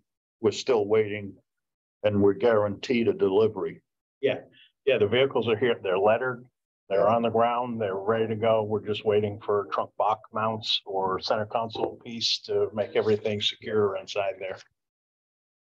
And I think the way they're all wearing out, that there is a justification for 8 vehicles overall. Yeah. Okay. I have in my notes from the town council meeting, maintain 3 Groton Long Point police vehicles. Is that correct? That is correct. They were bringing their cars over to the Ford dealer in East Lyme just for oil changes, tire rotation, normal.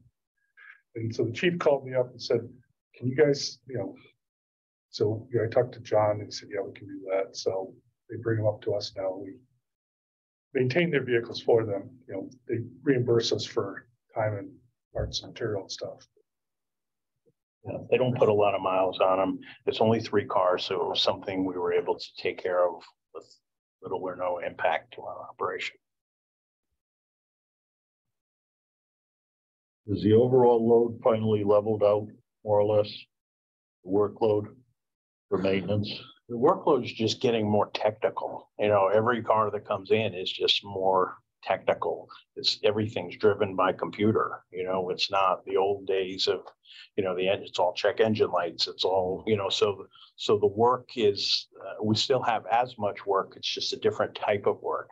It's less physical wrench in your hand and more a meter in your hand or a computer or a laptop to diagnose the vehicles.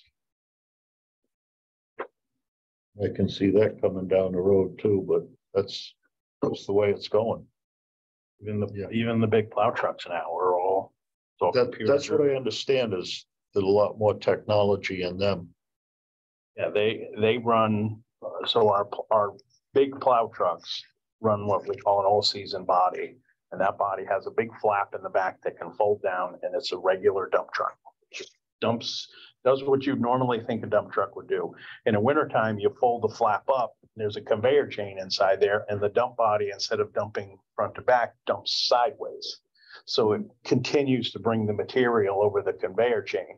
Well, our trucks now have, as a material saving device, they have what we call ground speed controls. So the vehicle electronically knows how fast it's going and adjusts the speed of that auger to distribute the correct amount of salt on the road. So if you're going really slow, it slows that chain down. You come to a stop sign, it stops, and you go and take off, and you go faster, like down this road, the chain will speed up. So you continually put a consistent amount of salt down all the time. So those trucks are used year round.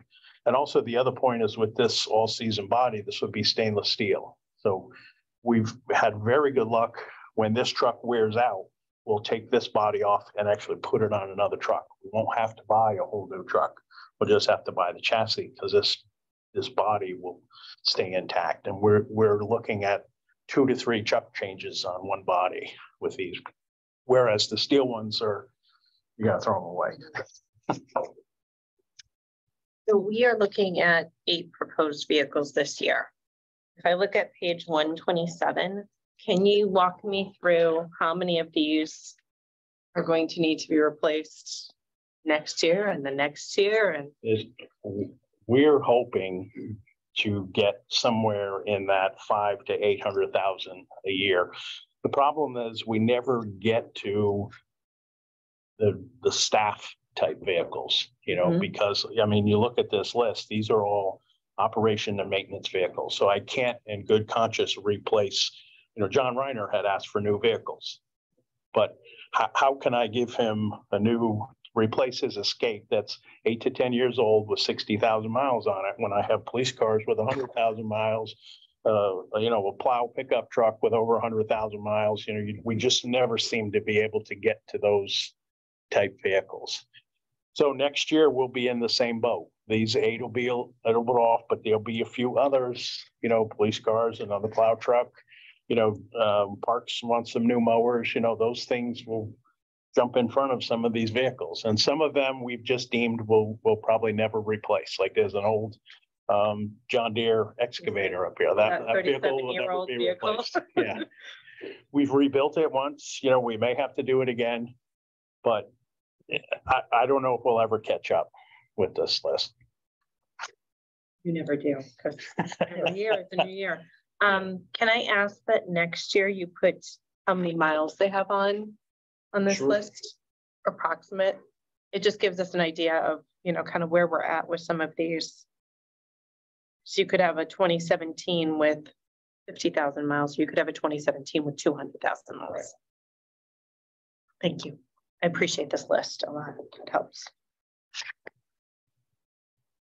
I'm curious, are there any electric vehicles on the horizon? Again, that's one of the things that I always try to get to. I actually brought my report this time. We have 13 hybrid vehicles right now, and the majority of those hybrids are gas electric. They're Escapes, Priuses. Planning does have one Nissan Leaf, and we talk about that all the time, that the council would like to see more hybrid vehicles, more energy efficient vehicles, but that's just one of the things that we never seem to be able to get down to.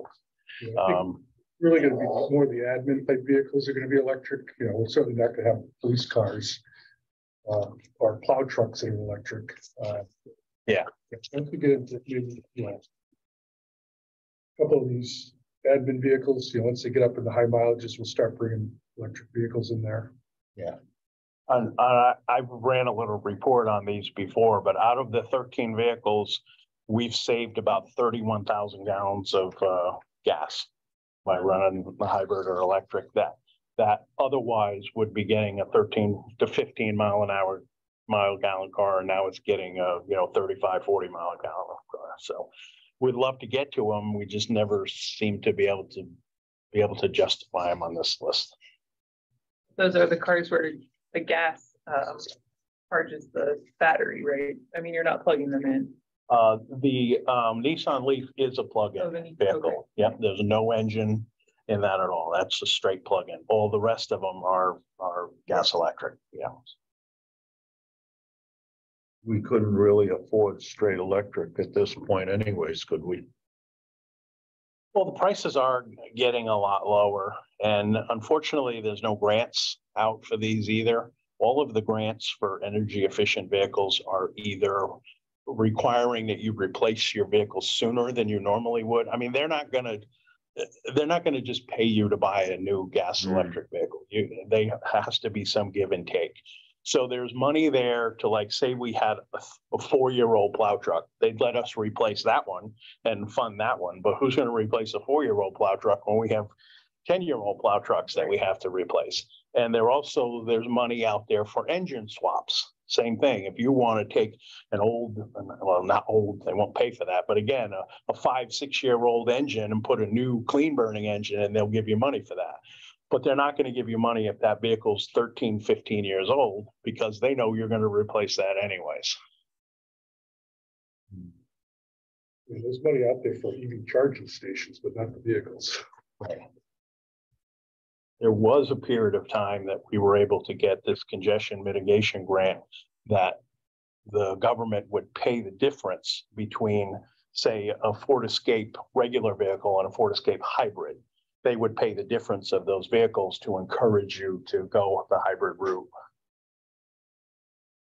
I feel like vehicles always are like the easy thing to say, we're going to not fund these. But like this list shows, not funding it just means another vehicle that needs to be replaced later on, and it doesn't go away. So I think to be good stewards for the town, we do need to do a little bit at a time.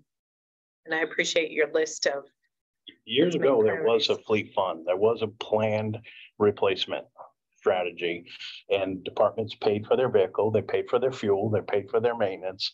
And then say a vehicle, we would set a life cycle for that vehicle and say it was 10 years old. After 10 years, they had essentially paid into the fund that 10 years, and it would be time to get your new vehicle. But when tough times hit, that became the easy thing to start to say, let's get away from that. Let's get away from that. That's why if you look on the column, you see the years balance. I mean, that's all based on the plan of when they were supposed to be replaced. And they're all in the negatives. Yes. I have just about as many vehicles that need to be replaced that don't need to be replaced. We're about tip that scale. Yeah.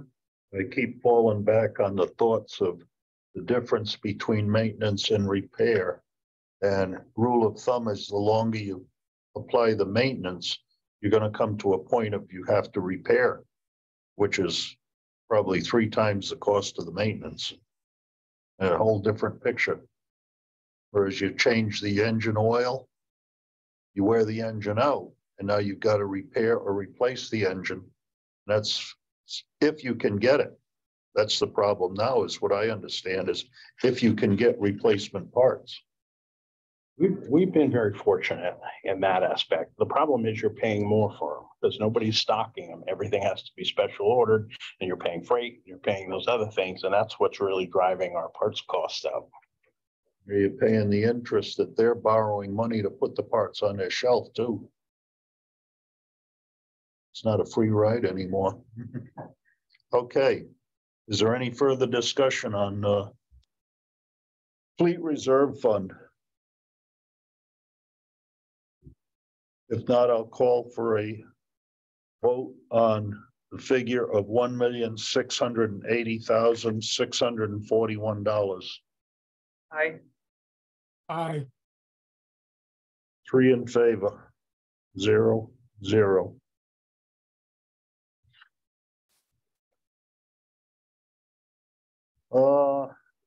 I guess that's it. Yep. Okay. Good job. Motion to adjourn. Motion to adjourn. Second. Second. All in favor? Okay. At 8:40.